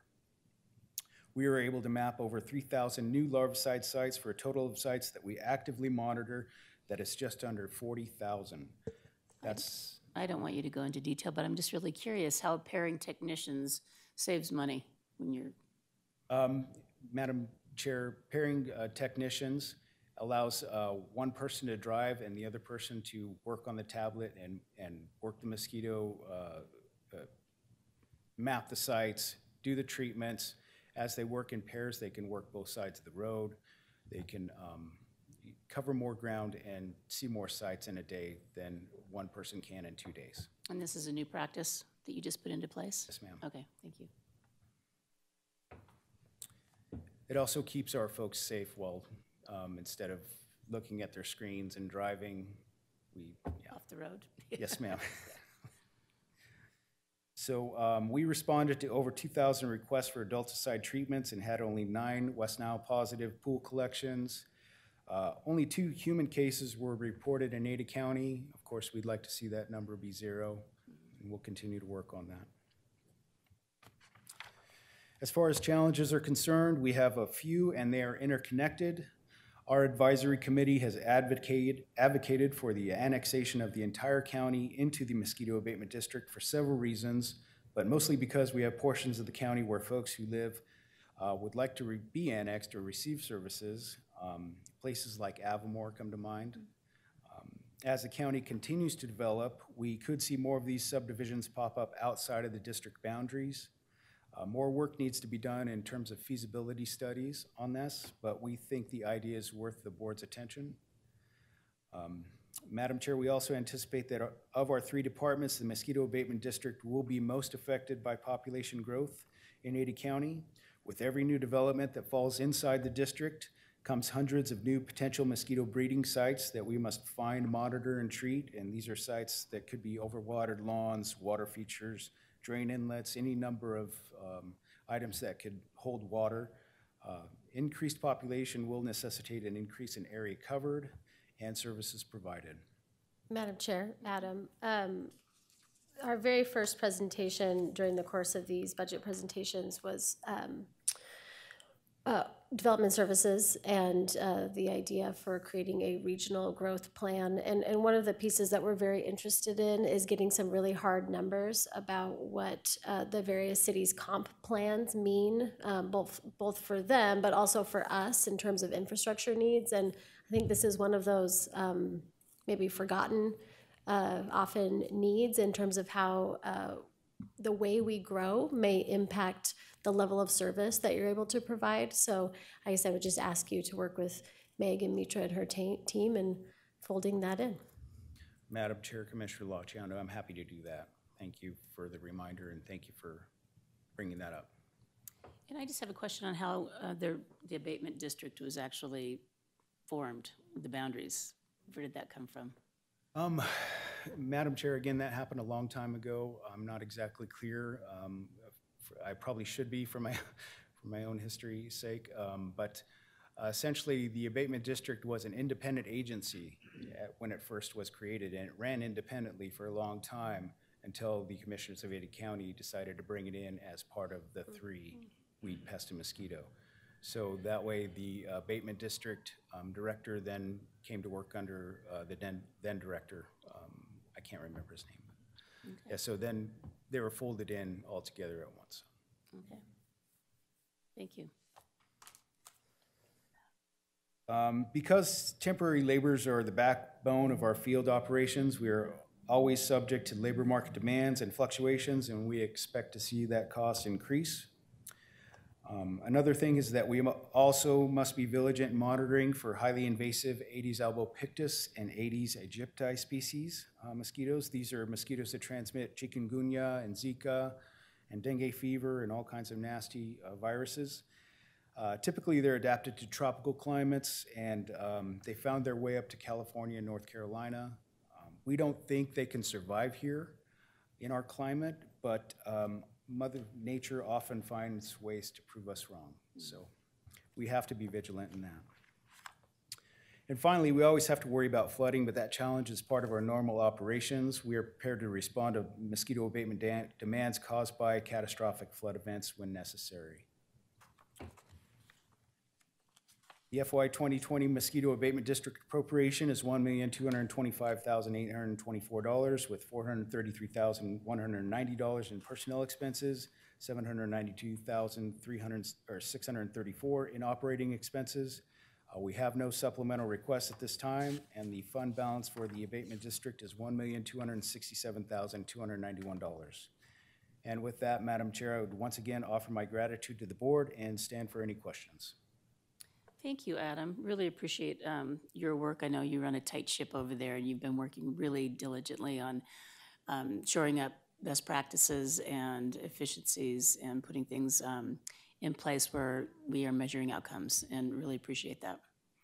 Thank you, I do have one question on how are you taking the salary costs of the director and deputy director and dividing those amongst the 3? So, Madam Chair, as far as the administrative folks that work in all 3 departments, each of those folks is designated as has a designated primary, and they work 800 hours in that primary, and the other,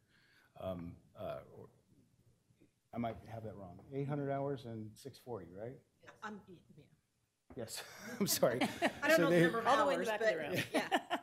They have a primary that they're, most of their salary, or maybe 2/3 is paid out of, and then the other 1/3 is paid out of the other 2. So we rotate. I actually change department funding for each of our admin folks when the time comes. So those are paths that I put through. And Miss Lori Beck always tries to remember to keep me straight on that, so. Thank you. Great. Anything else? No, thanks. Anything else for you? No, thank you very much. Thanks for answering along the way. Appreciate that. All right, Phil. All right, Madam Chair, we'll take a break, recess here, maybe till 3 o'clock, just looking at the clock right now. Does that work for you, or that gives you a little bit of time? And then when we come back, we'll be doing more broad, so we've gone from the individual department level, we'll span back out now and start looking big picture. Great. Would that be Meg? Do you have a question, Commissioner Laciando? I can ask you offline. Okay. All right. See everyone back here at 3. Okay. Thank you. Okay, we are back on the record, listening to our department budget presentations. And next up, we have Meg, who's come to the podium. I don't believe we need Kathleen to give an introduction at this point, so we'll have Meg take it away. Thank you. Thank you, Madam Chair, Commissioners, Phil. The Commissioner asked that I just give a very brief overview of the master facility plan and the capital project priorities, and so I'm going to go ahead and do that, a brief overview. If you have any questions, though, that are specific, feel free to ask. Sure. We use the master facilities plan to basically wrap our head around all the county, what the county does and has, so that we can operate in the most cost-effective manner possible. We have 32 facilities and 1.2 million square feet of buildings and over 1,800 employees. So we've grown to a size that requires us to have such a plan, so that we can operate in the most effective and efficient way possible. Most of you have heard us talk about the fact that the plan prioritizes these facilities and provides a cost estimate for each facility and forecasts how we would build those out through the year 2025. You have also heard a lot about the top 3 priorities: an expansion to the jail, a new administration building, and a new coroner's facility. The total cost of all 14 of the general fund facilities is approximately $317 million, and that was in 2018. But the plan actually has much, much more to it. And I think that the leadership team that participated in that will be able to attest to that. As you can see by the gentleman in the picture, which I won't name names, they were very long meetings and a lot of times very draining. We got definitely into the weeds, but I think it was necessary. All the elected officials were involved, and all the directors. There are 6 charrettes, and in the end product, we created a detailed guidebook that created a path forward and a lot of valuable data. There was a facility audit that was conducted for every building, and projections to the year 2025 and 2040 for FTEs and square footage were determined for each office. Office adjacency needs were analyzed.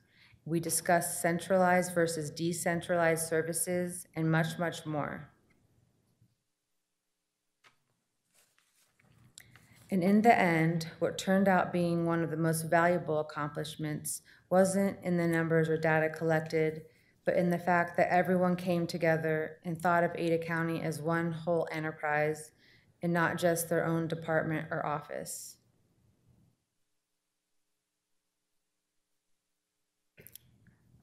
So now on to the capital investment program priorities. The 2 are related, the master facilities plan and the capital program. The master facility plan provides for the long-term needs of the county, while the capital program assists in the annual appropriation of funds for those and other needs.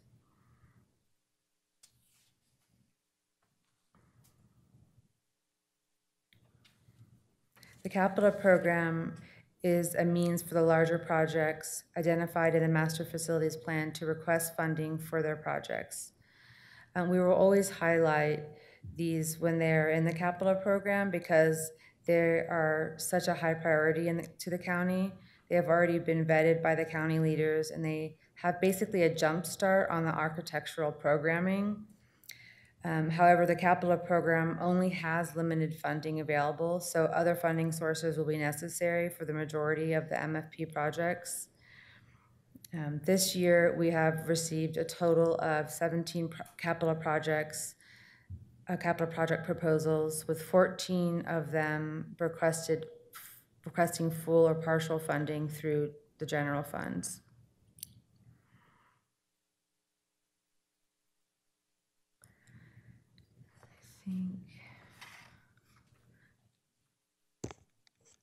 So for FY20, the total is 5.6 million, and the total for all the projects is 8.6. That's due to some that have been removed from this list? No, this is the total. The ones that are highlighted are the ones that are in the master facilities plan. So number 3 is the PSB complex, and I can start at the top. The first, and these are how they are ranked by the transformation board. Right. I understand that. I was Okay. trying to understand the difference between the 8.6 and the total down below, the general fund 9.5 and 8.6. Oh, Very I bottom. see. Madam Chair, the distinction is the other funding sources. So Okay. yeah. The general fund versus the non. Got it.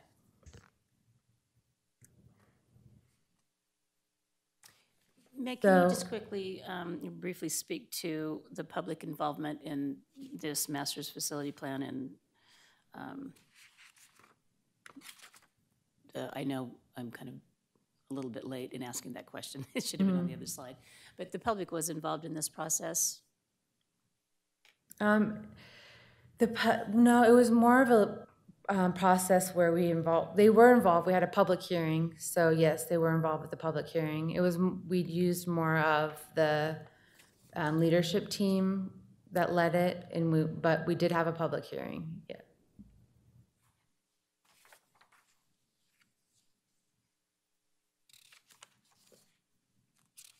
Okay. Do you want me to go through the list of the capital projects? I guess I can go through the top couple. The first is the courthouse server was the first priority. Number 2 was the morgue cooler freezer expansion. The third one was the PSB complex expansion, which was part of the master facilities plan. And the fourth one is driver's license, second location. The fifth one is the courthouse audiovisual upgrades. And then the sixth one's a coroner, new facility property only.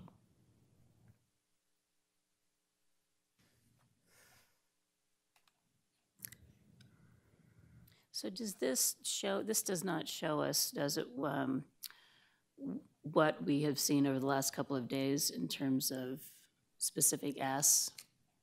This is more just a general overview, correct? No, this does show what, if people have asked for capital projects that are over $100,000, it includes those. But if they have asked for anything under 100,000, it would not. Yeah, Madam Chair, maybe to clarify, so we'll see these, and as we present decisions along the way, and we'll talk about this here in a little bit, we'll constantly remind you of the prioritization given by the Transformation Board. This is certainly just advisory, not binding in any way, but it helps give you a tool for these $100,000 and above expenses on, so I'm just picking the jail CCU and dorm side visiting changes versus the courthouse server room. After the review by the Transformation Board, the server is much more important in terms of its timeliness and the urgency to do it. So hopefully that helps in your decision making. The other things, and I think that's what you were referring to, Commissioner Kennedy, is all those supplemental requests that people have asked for. We're also going to present that information to you, but those have not been ranked or anything. And those are all under $100,000.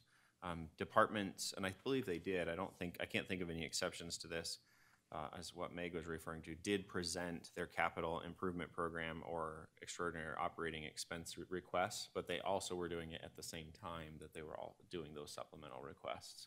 So we kind of have two tiers that we're operating, largely distinguished by dollar amount. Okay, just trying to track. Yep, understood. That's a very reasonable question. Okay, thank you, Meg. Madam Chair, Clerk McGrain, looking at the EOE proposal, sorry, I've flipped ahead. No, that's fine. So remind me, that was budgeted in this current year in FY19, but it's rolling into FY20 pending completion. Will you remind me of the story there? Maybe let me ask, I think I'm following a clarifying question. Is there a specific one you're referring to or all of them? I'm looking at number 1, payroll Yeah, time okay, and attendance sure. replacement, sorry. Yeah, great. That's what I figured. I just wanted to clarify. So the payroll time and attendance, yeah, the money was appropriated this year and it will roll over next year. So realistically, that $1,750,000 is in this budget and has already been allocated. So it's not, the only request is for an additional $250,000. I say only, but the additional request is for $250,000 to be added. But you're right, this won't, we've discussed this and we'll talk about it here. That actually won't impact our budget very much in terms of making decisions because we have fund balance already reserved for this. So we're not going to be asking for new money. It's just rolling that money over into a next operating year. And then a question you didn't ask, but similar to the CIP, these extraordinary operating expenses, again, are over $100,000. There's just a distinction this year where we broke up what are capital, like capital investments versus operational funds. And that was something that was led by Meg and her team. Yeah, that's correct. Phil, going back to, you said out of the 1,750,000, 250,000 is already allocated? No, The opposite. 1.75. Okay. Yeah, $1.75 million is already allocated. Okay. There's a request for an additional $250,000 to Where would round it that- up to two. Where would that be reflected? That was reflected, that's not showing here because it was added after your books were produced. This was that when Mitra at the beginning gave an overview, there were some amendments like the ones that were removed. That $250,000 is added. That's why it's not reflected on your paperwork at the moment. But we have updated it on our sheets in terms of going through the questions. And that was the one where, based on the RFP process that's currently being conducted, the need for the change was recommended because of that. Okay. So I just want to verify that with all the capital projects, 1 through 14, that all of these are somewhere reflected in our budget presentations at one time over the last couple of days? Or are there some that have been omitted?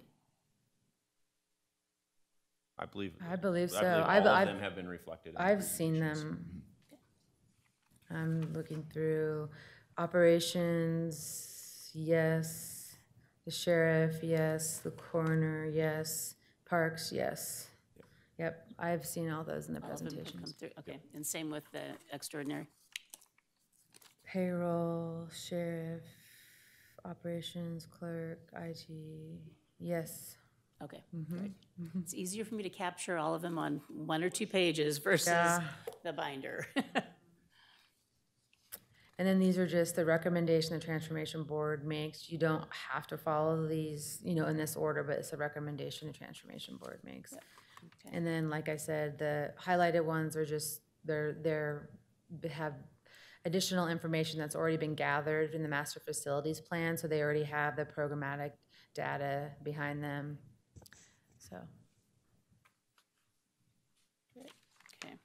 Okay. And that's Right. all I have. Thank you. That was Thank helpful to you. Yeah. circle back. Okay. Meg, if you could get me Mitra's original when we started the budget process, and I'll put this So the packet, difference, so then I okay. have Yeah. the changes all in one place. Okay. Yep. Okay, thank you, appreciate that. Okay, any other questions? Process-wise. Yeah, okay. Let's talk deliberations. Yeah, Give next us a- step. So we're going to shift gears here, Madam Chair. I think you can already feel it from the dialogue that just happened. For the most part, up to this point, I've been sitting here listening along, and the rest of the conversation moving forward is going to largely be between you as the commission and Kathleen and myself throughout the process. So you're going to hear me speak a lot more and Kathleen speak a lot more as we guide through the decisions into the deliberative process, because now we've heard all the collective requests. We know what the ask is. Now we have the challenging decision of allocating the funding that we do have. We've been monitoring and looking at what funding is available. Here in a minute, Kathleen will give a refresher update, kind of she did at the beginning. She'll do that again here in just a minute. But that's what we're going to shift through. So a couple of things in terms of the process moving forward. Tomorrow, we'll have a meeting of the elected officials, just to have a conversation among elected officials regarding the budget, whatever questions or dialogue there is to help in that kind of policy setting. And then really it will kick off the deliberative process on June 17th. And we have that week, we have times allotted throughout that week, just like we did this week, where we will be convening. The time that's allotted throughout that week is very fluid and flexible. Like arguably, we could show up on Monday morning in an hour. We could have a balanced budget and move forward, like just hypothetically. Or we could be here Friday afternoon. It's up to you how you want to spend that Friday afternoon. We'll be working through. Hope you don't have vacation plans. Yeah, exactly. What we'll be working through, and we have. So here in a minute, we'll walk through that. A couple things though before we get to that. We had talked about public participation. Commissioner Lachiondo, you had triggered that. I have with me a draft press release. I'll give you each a copy real quick.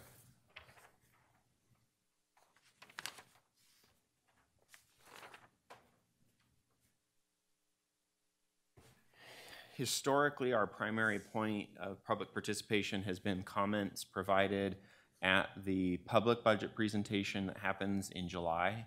But that's late in the process. That's when we have a proposed balanced budget that we're considering adopting tentatively. We'll still do that piece that is statutorily required. But what we've done here is we've also added, based on your feedback, is proposed sending out this release tomorrow, which lets the public know, one, that we've had these presentations. The videos are available on our YouTube site, so if anyone wants to see, and that they can email in any comment and feedback between now and June 18th.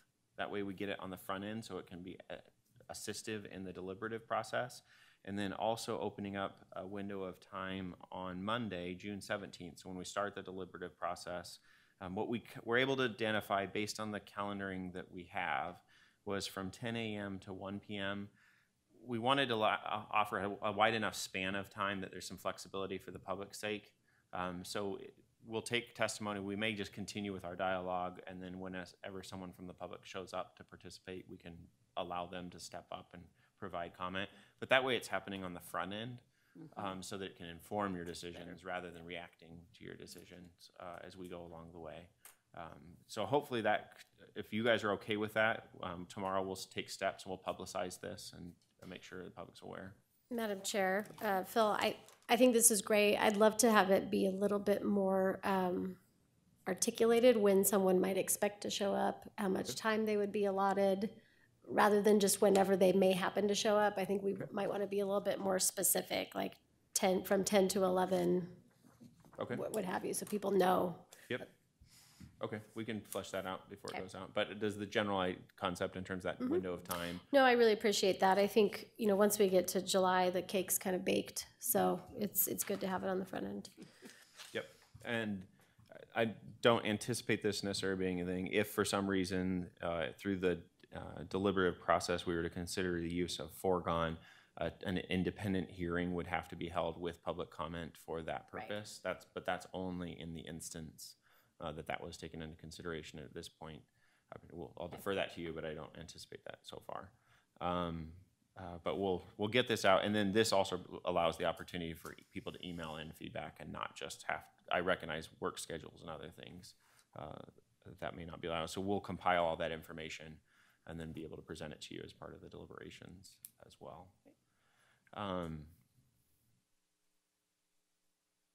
With that, I'll first turn it over to Kathleen to give that overview again of where we are, big picture. Okay. And then once Kathleen has done that, and I've got some handouts for you to go along with Kathleen's presentation, what we'll do is we'll pull up on the screen, partly as a reminder, but just so you can see some of the tools we'll be using during deliberations so that you can kind of anticipate and be thinking about what walking through that's going to be like.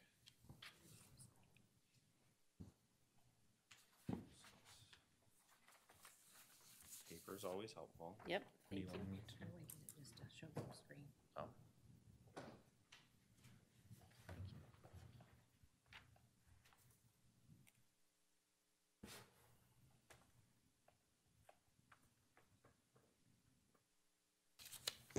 Hello, Madam Kathleen. Chairman, are you ready to I think we're delve ready. through this again? All Yes, righty. thank you. Appreciate you So- circling back around with us on this. Certainly.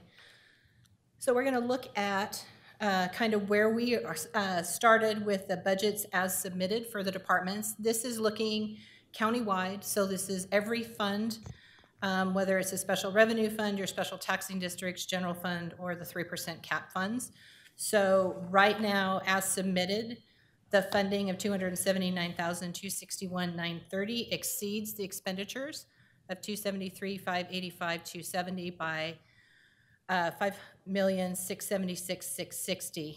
We did add, so you can see in your handout, you've got all those numbers there for what the departmental revenue started out to be as far as a base of 113,513,527.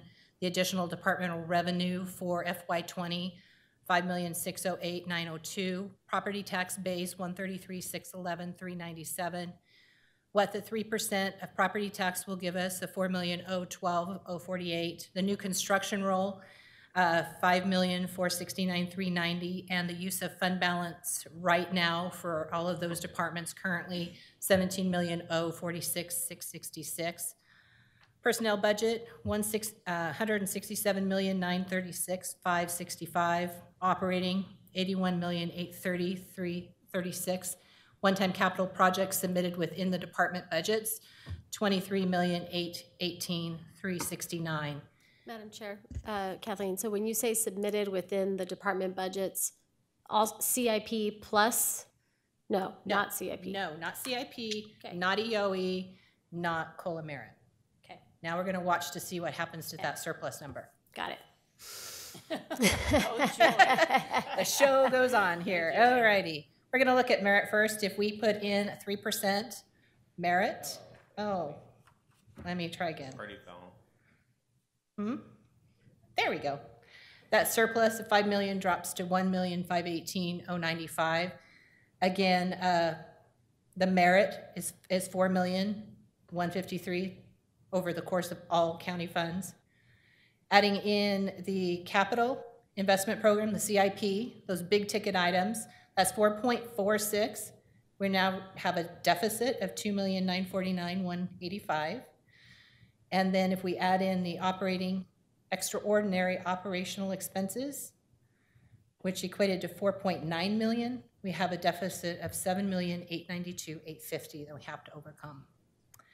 Now, the numbers for the CIP and the extraordinary operating that you're seeing here, they are part of the handout that Meg did. Meg gave you everything.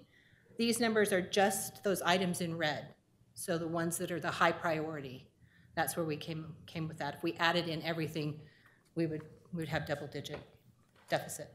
So, Madam Chair, Phil, Kathleen, when we walk through this next week, you have mentioned decision points, and the decision points are not just on CIP and EOE. Right. It's also supplementals, it's new positions. So how does that happen? Well, it just so happens. So, And I think it's fair both for you as well as the public, anyone watching. So this is a really broad strokes overview. Like we just lumped what you just saw, Kathleen, in all the CIP, when instead you're going to take them individually and look at each project on its merits. So we have it broken down through the deliberative process on a much more granular scale. This is just helping us show. Also, I think on that graphic, you see the effectively $7.9 million deficit there. We do need to come up with a balanced budget, but one of the ways we will balance the budget is some of our needs are one-time expenses where we will use savings. So we may show a deficit when we're working through this, but that deficit will just be filled by the use of savings because we don't capture savings as a revenue stream. It's just, that's how we balance the budget. So fund balance, so that's our screen Fund balance, yes, that exactly. looks red or green. Green, yes. Okay. Yeah, Screen right here? precisely, yes, exactly. no, that's green. So we won't necessarily be making decisions from this tool because there are a lot of different decision points along here that we would have to get through. We're kind of still up in the air on that, but we're thinking that we will probably use the tools here for you to make decisions where we can actually record your decision and have it as a document that we keep. Not that we can't for the toolkit as well, but this is just, you know. Maybe we will be using both Both, simultaneously. right, we will be using both, We will yes. tracking your decisions, basically two sources. Kathleen's documenting it in this Excel spreadsheet, which she uses to record the history. And we can always, one of the things that we've had to do in the past, and we will likely have to do in this instance, we will go through collectively as a board, you will make a decision. So let's just look here at the first, Not this one. yeah, not it's this probably page. not a Let's good go to one. EOE. But so the payroll time and attendance replacement, we make a decision. we may go through the process and we'll be tracking it on that sliding scale. We'll get done going through decisions and see, oh, we still have too large of a deficit or we don't feel comfortable. We can revisit and amend any decision that has been made. They're not, we'll do a comprehensive total at the end and say, okay, everyone's good with where we sit. That'll be the final phase, but we'll be tracking them. And one of the things, if you could flip back to Tableau real quick, Kathleen. Just like what I'm doing right now, throughout the process during deliberations, there may be times either as an individual you request us to look back just to see where we kind of stand, or like before a break, we may revisit and just show you, based on all the decisions we just went through, here's where we sit, because this scale helps give you a comfort of, are we making progress or not along the way. Okay. And then will department heads and elected officials be present during the process so we can ask questions? Generally, it will depend. I'm going to say don't rely on that necessarily. We ask and we will send out a message that they be available so that we can follow up. That doesn't mean they'll be in the room to come stand at the podium, but it means that we can follow up quickly and get a response to your question. And we have staff. Clarification, I'm sure, for things along the way. Yeah, we have staff in the auditor's office that can chase down some of those answers for you. Also, there will be instances, as you already see right at the moment, there are some department heads or representatives in the audience, and I won't be surprised, especially some of the larger ones, that they will have representation here. Whether that person will be able to determine whether they feel comfortable answering on behalf of the department. But most of the conversation is no longer going to be between you and the departments. It'll be mostly with us in this public setting trying to make decisions. So one of the challenges you will experience, you already probably know this, but sometimes we will not have perfect information or all the information, but we still we're tasked with ultimately coming up with a balanced budget. And so we'll be working through that together to hopefully get you the tools you need to make a decision. Thank you. Yeah. Are there other questions in advance of that process? I mean, we'll have a week off so you can process look through your notes and process things. But what you're going to see a big shift is from listening to us asking you questions, right? So Shark Tank's going to flip. And you get to make the decisions of yay or nay on various projects and requests overall. And even the things, so the decisions that you see that we have noted, they will be the supplementals, the CIP, the EOE. They will also be any personnel-related decisions. So that could be anything from an individual increase for a special salary adjustment or a new position. We'll go through. Some will probably be pretty easy because their revenue is identified, and we'll go through them. One of the things we're not revisiting in detail is anything that's built into that base budget that someone did. That doesn't mean we can't review it. It's just not a pre-identified decision-making tool. So if there's some department or topic you want to revisit, just please let us know, and we'll bring it up. And we have the tools to tee up anything. But we're kind of helping. We've narrowed it down to what are the big decisions that need to be made to help you come up with a balanced budget. Will Cassie be presenting this piece? We will be presenting this piece, but Cassie, as she has been throughout this, will be here and her team present. So if there's questions related to one of them, her office has reviewed all of these back in April when they were submitted. So they have been seen by both auditors. We look at them for the financials. She looks at them for all the HR reasons. But we work together to build this. Okay. So I would say on the personnel, we would be looking for a decision on all the personnel requests, whether they're within the budget, within their allocation, or if they were supplementals. So you'll see the different coloring here. Mm-hmm. Anything that's gray is a request that was able to be funded within their budget, but we still need you to say yes or no to that. Anything that's blue is a transfer, either transfer out and then transfer into some other department. Orange are your new requests or your supplementals that you have all the detail to in your books. And then at the bottom, we did work with Cassie, and there were a handful, I don't know, maybe 20, way at the bottom here. Keep going, that she wanted added in as decision points. You have not necessarily seen these, but these are changes that she would like to see in the budget, and we'll be asking, and she can speak to these if you have questions. I don't know if you have any information on them or not. We did not provide it in your budget book, but We'll also be asking those, you see down here, the two sheriff's deputies that we had talked about for security here in the building. They have been added. So we'll go through all of this, the supplementals that Phil alluded to. They are all here for you. We've made notes out to the side right now on like the ones we no longer need, but we need to still keep them here because that's what was submitted. So like this one for the assessor, those premiums changed. We no longer need this. So we could actually, we'll say no, and when we update the budget, we'll remove that from their budget. Just some other information for us. Can cut 150,000 here. Some things have come in after budgets were submitted. So we've added those, like the courthouse security, the sheriff's deputy equipment and gear. That was added in after the budgets were submitted. There are a handful of others. The impact fee study that you had requested, what that cost was, additional from Valley Regional Transit.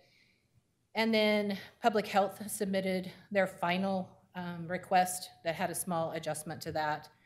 And then we have the CIP that Meg and Mitra have gone over, just listing some different things here that we'll ask you to make a decision on. Again, the numbers that we've gone by and that we've given you are only those in the red. That does not mean that you can't add the yellow, but they aren't in the numbers that we did. We do have this number 11. This is the one Scott was talking about that he wants to add, take off a CIP and put in his budget that would be funded with his fund balance. And EOE, the same thing. These two projects, can be removed. So we'll have you, make a formal decision on that. There's the additional $250 for payroll. And then the digitization of historic records, the 533 that we have restricted right now for that. And then the additional ask of 396, 533. If you request that, we'll put that in there, and then that will be the decision point. So those are the things that we'll be making decisions on, as well as one of the things that's kind of an anomaly here that we would like your decisions on. These are annual appropriations. So I don't know if you want me to give you a little information on this now, or if you want to wait until... Let's wait till the deliberative process. Yeah. This is a this relatively is a kind of minor an anomaly. thing that we're going to be doing. Yeah. It's just a minor formality. step. Yep. Yeah. So So but it's not going to change anything one way or another. hopefully through this, you can see we're keeping really healthy track in very small detail, and then we'll kind of walk through and then be able to revisit. But know that we'll be there to kind of guide through the process as we go so that we can talk about anything and navigate through it. There's a lot of small decisions that will add up to one big decision ultimately. Kathleen, how many years have you been doing this? Well, doing this job specifically, maybe 10. I've been with the county for longer than that, though. Well, we'll rely a lot heavily on filling in the holes and plugging information for us, because I'm sure we have not memorized the entire binder yet. Thank you. Mm-hmm. Is there anything else? No, I think so. I think at this point, we'll get word out to the public regarding their opportunity to participate between now and then beginning on the 17th, we'll be prepared to start asking questions and making decisions to get to a balanced budget. And please, anything that comes up in the interim, if you have any questions about the budget or you're reviewing something, please take advantage of reaching out to either myself or Kathleen or anyone else from our team. Great, thank you. I just wanted to just share our appreciation for all the department heads and all the elected officials in preparing their budgets. And we know it was a lot of work, a lot of work, and there were some excellent presentations. And it really helped us to get to know each of you a little bit better and the nuances of your departments. Ada County, as you know, is quite large, and it's really difficult for two of us to get around to talk to everyone and meet and greet. And this was really an eye-opener for me to see just how much all of you are out there doing. And like Scott said, with very lean teams, in a lot of situations here. So really appreciate your efforts, and we will do our best. It's not going to be pretty, but we will do our best. Thank you. Any last words? We're good? No, looking forward to it. Thanks, everyone. And, appreciate the trust that you've put in us. Well, maybe you didn't know that you were putting trust in us, but now you are. And look forward to this process going forward. Don't forget Faces Block Party at 5. Head on over, okay? Cool. All right, let's adjourn for the day for the presentations.